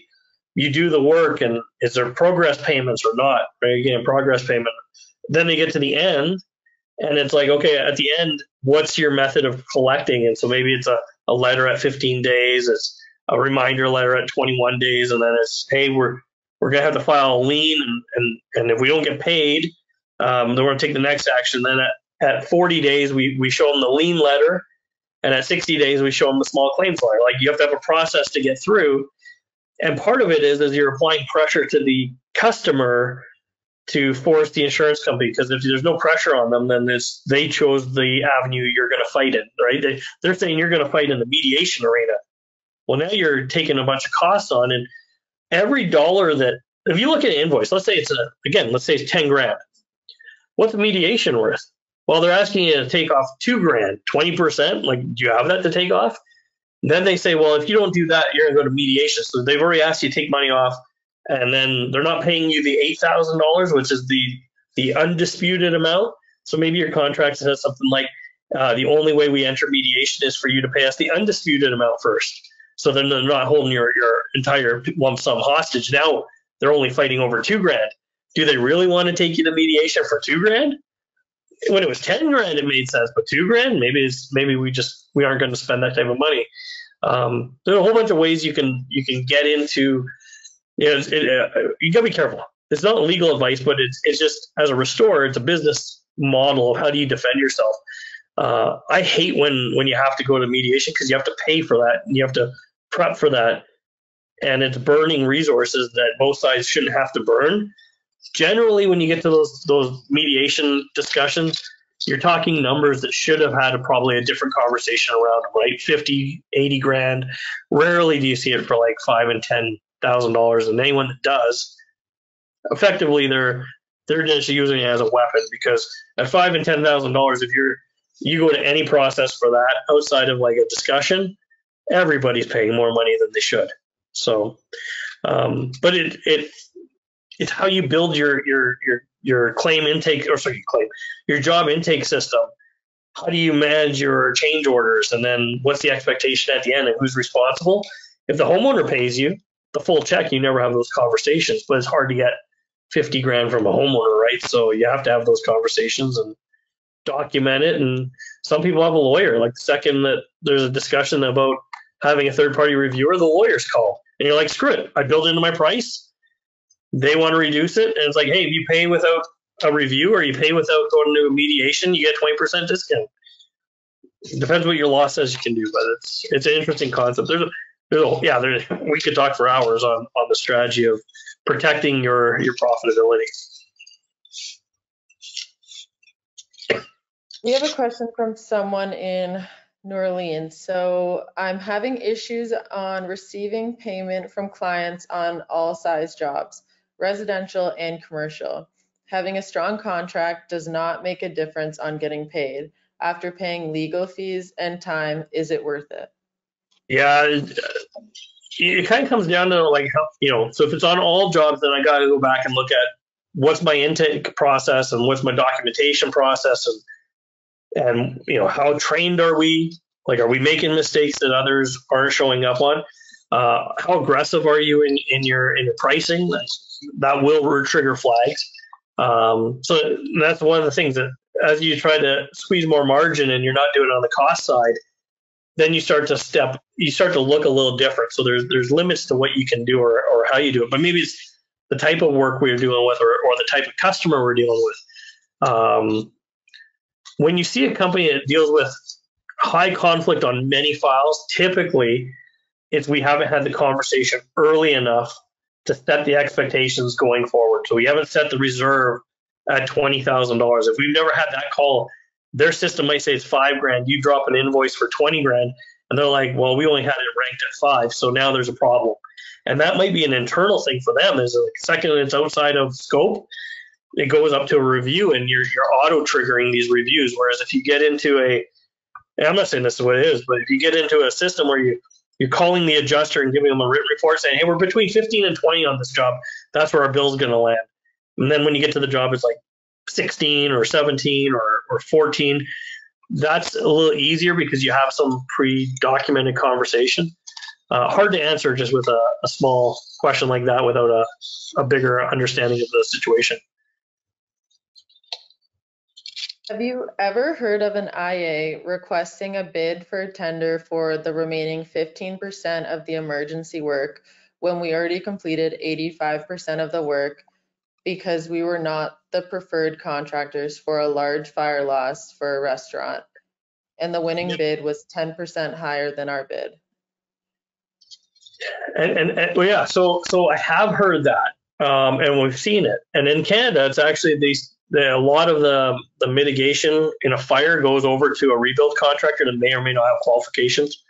It's been that way for years up here, and they look at fires as different, right? They look at it as like, oh, it's just some cleaning and spray over it with some paint and sealers, and you call it good. But when you do that, here's the risk to anyone coming in second. If that handoff isn't really clean, who screwed up the work? The first contractor or the second contractor? Because if there's an odor left, was it something the first contractor did? So if I'm the first contractor on there and they say they're going to bid it out for the last 15%, I may just say we made our money and we walk away. Because I don't, or if we made our money and we walk away, if we get into a legal dispute, as long as we're documented, we document that there's still an odor of fire behind. We didn't finish the job, so we're not held responsible for it, and you move forward. Now it opens you up to risk. You could be held responsible, or someone could say you're responsible, but your ability to walk away from the job without liability, I think, goes dramatically up because you're passing the buck that is unfinished.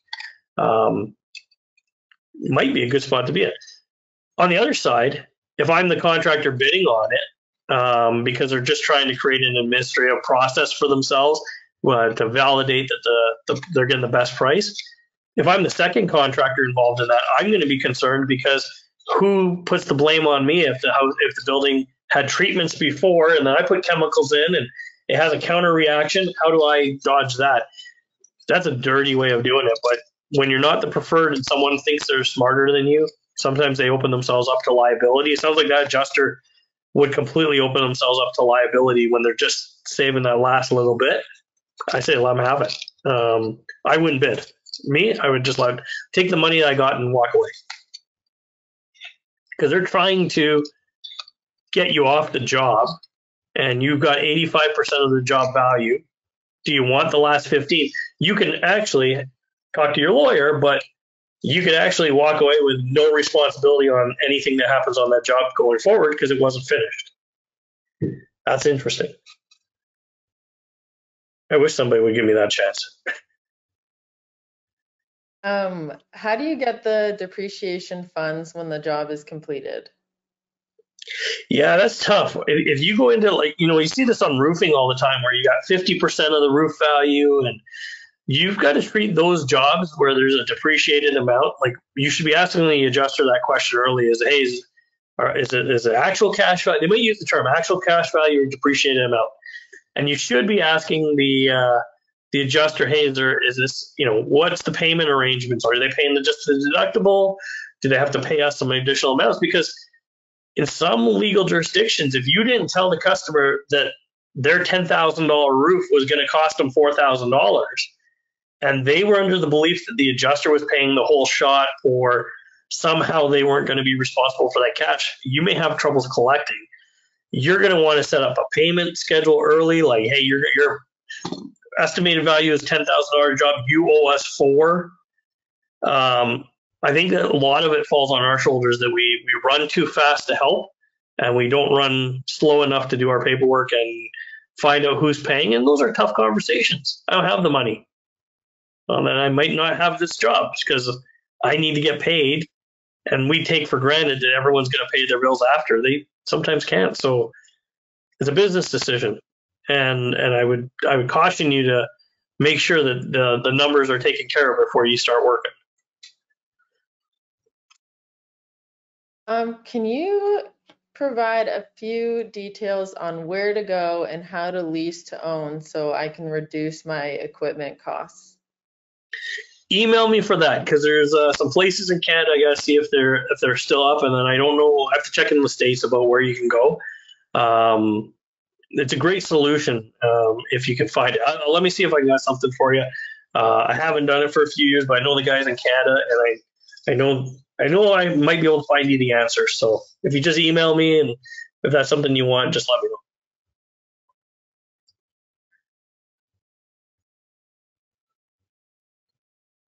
All right, a couple more coming in here. How do you explain to homeowners the cost of your invoice? Just using the price list by locating an exact. I always am expected to give heavy discounts to get payment. Yeah. So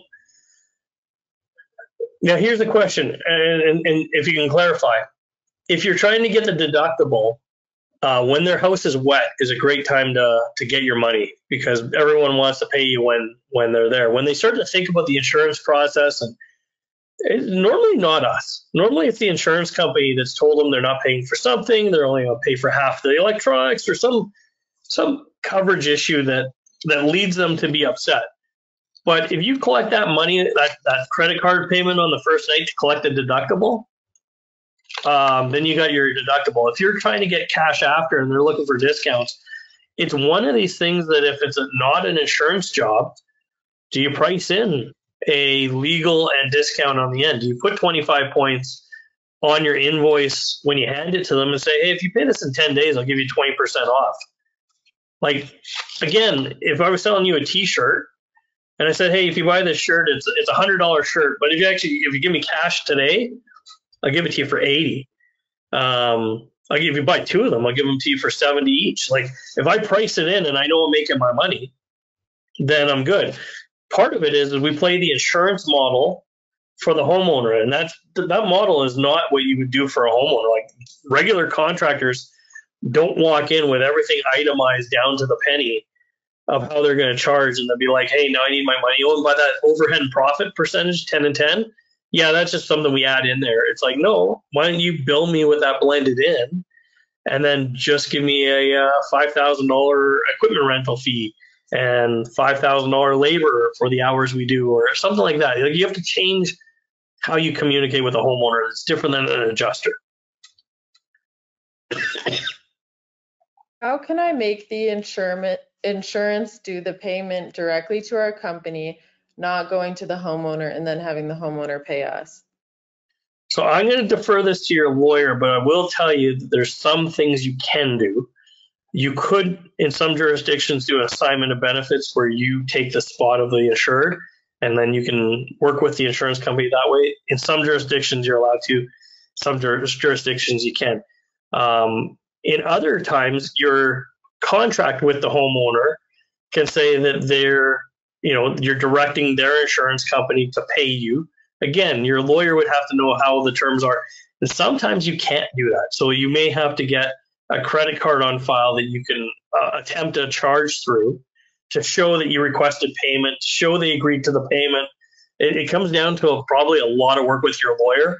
And I'll tell you, as an industry, we don't spend a lot of time building a strategy for the private homeowner. We build a strategy for the insurance company.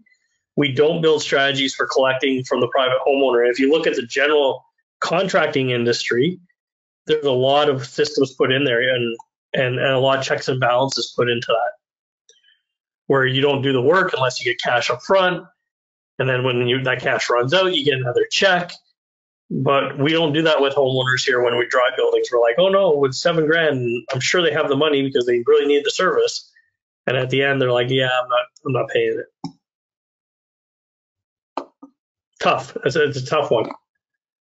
Sometimes you gotta walk away, right? If they say I can't pay the bill, and you're hoping the insurance company's gonna pay, walk away or talk to the adjuster. Spend more time up front. We rush in, dropping equipment, putting hours into jobs, and we're not sure if we're getting paid because the contract's not signed and it's not very good. I would be very careful on that. You'll see commercial companies, they limit their risk. They'll drop equipment and then they get contracts signed. And if they don't, they pull their equipment and walk away. They don't put manpower on most jobs. Most of the commercial restorers are playing with too big of numbers to take too much risk with that. So they're like, yeah, we'll throw some equipment in and stabilize you until we figure out the contract. And if the job turns sour, then you can pay for the increase in the cost. And that's where, if you know standards, you can have those conversations with the homeowner is, hey, right now it's category 1. If you wait 2 days, it's going to be a category 2 or 3, and we're going to charge you, double. And that moves people along the payment cycle.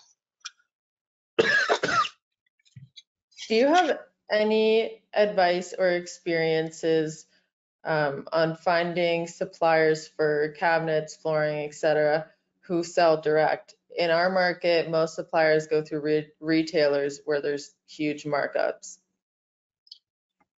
Yeah, so we did. We actually went. Flooring was different in Canada at the time because we had a program that ran coast to coast, an insurance program. So you typically, and we were mostly insurance preferred. In Canada, 90% of our work flows through preferred programs, so it's a little different than you guys in the States.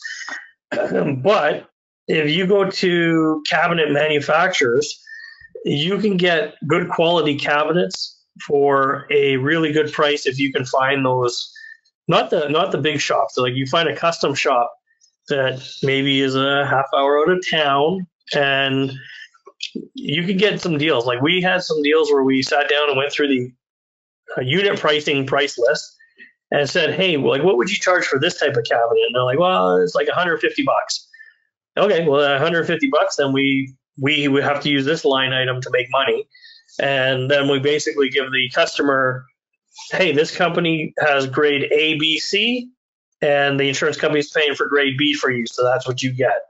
And so you have to play the game. Now, there's a guy, Joseph Cipriano out of Detroit, Concraft. If you want to have a conversation with somebody who I think's figured out the cabinet, flooring, upselling game, Joe Cipriano, call him. He's in Detroit.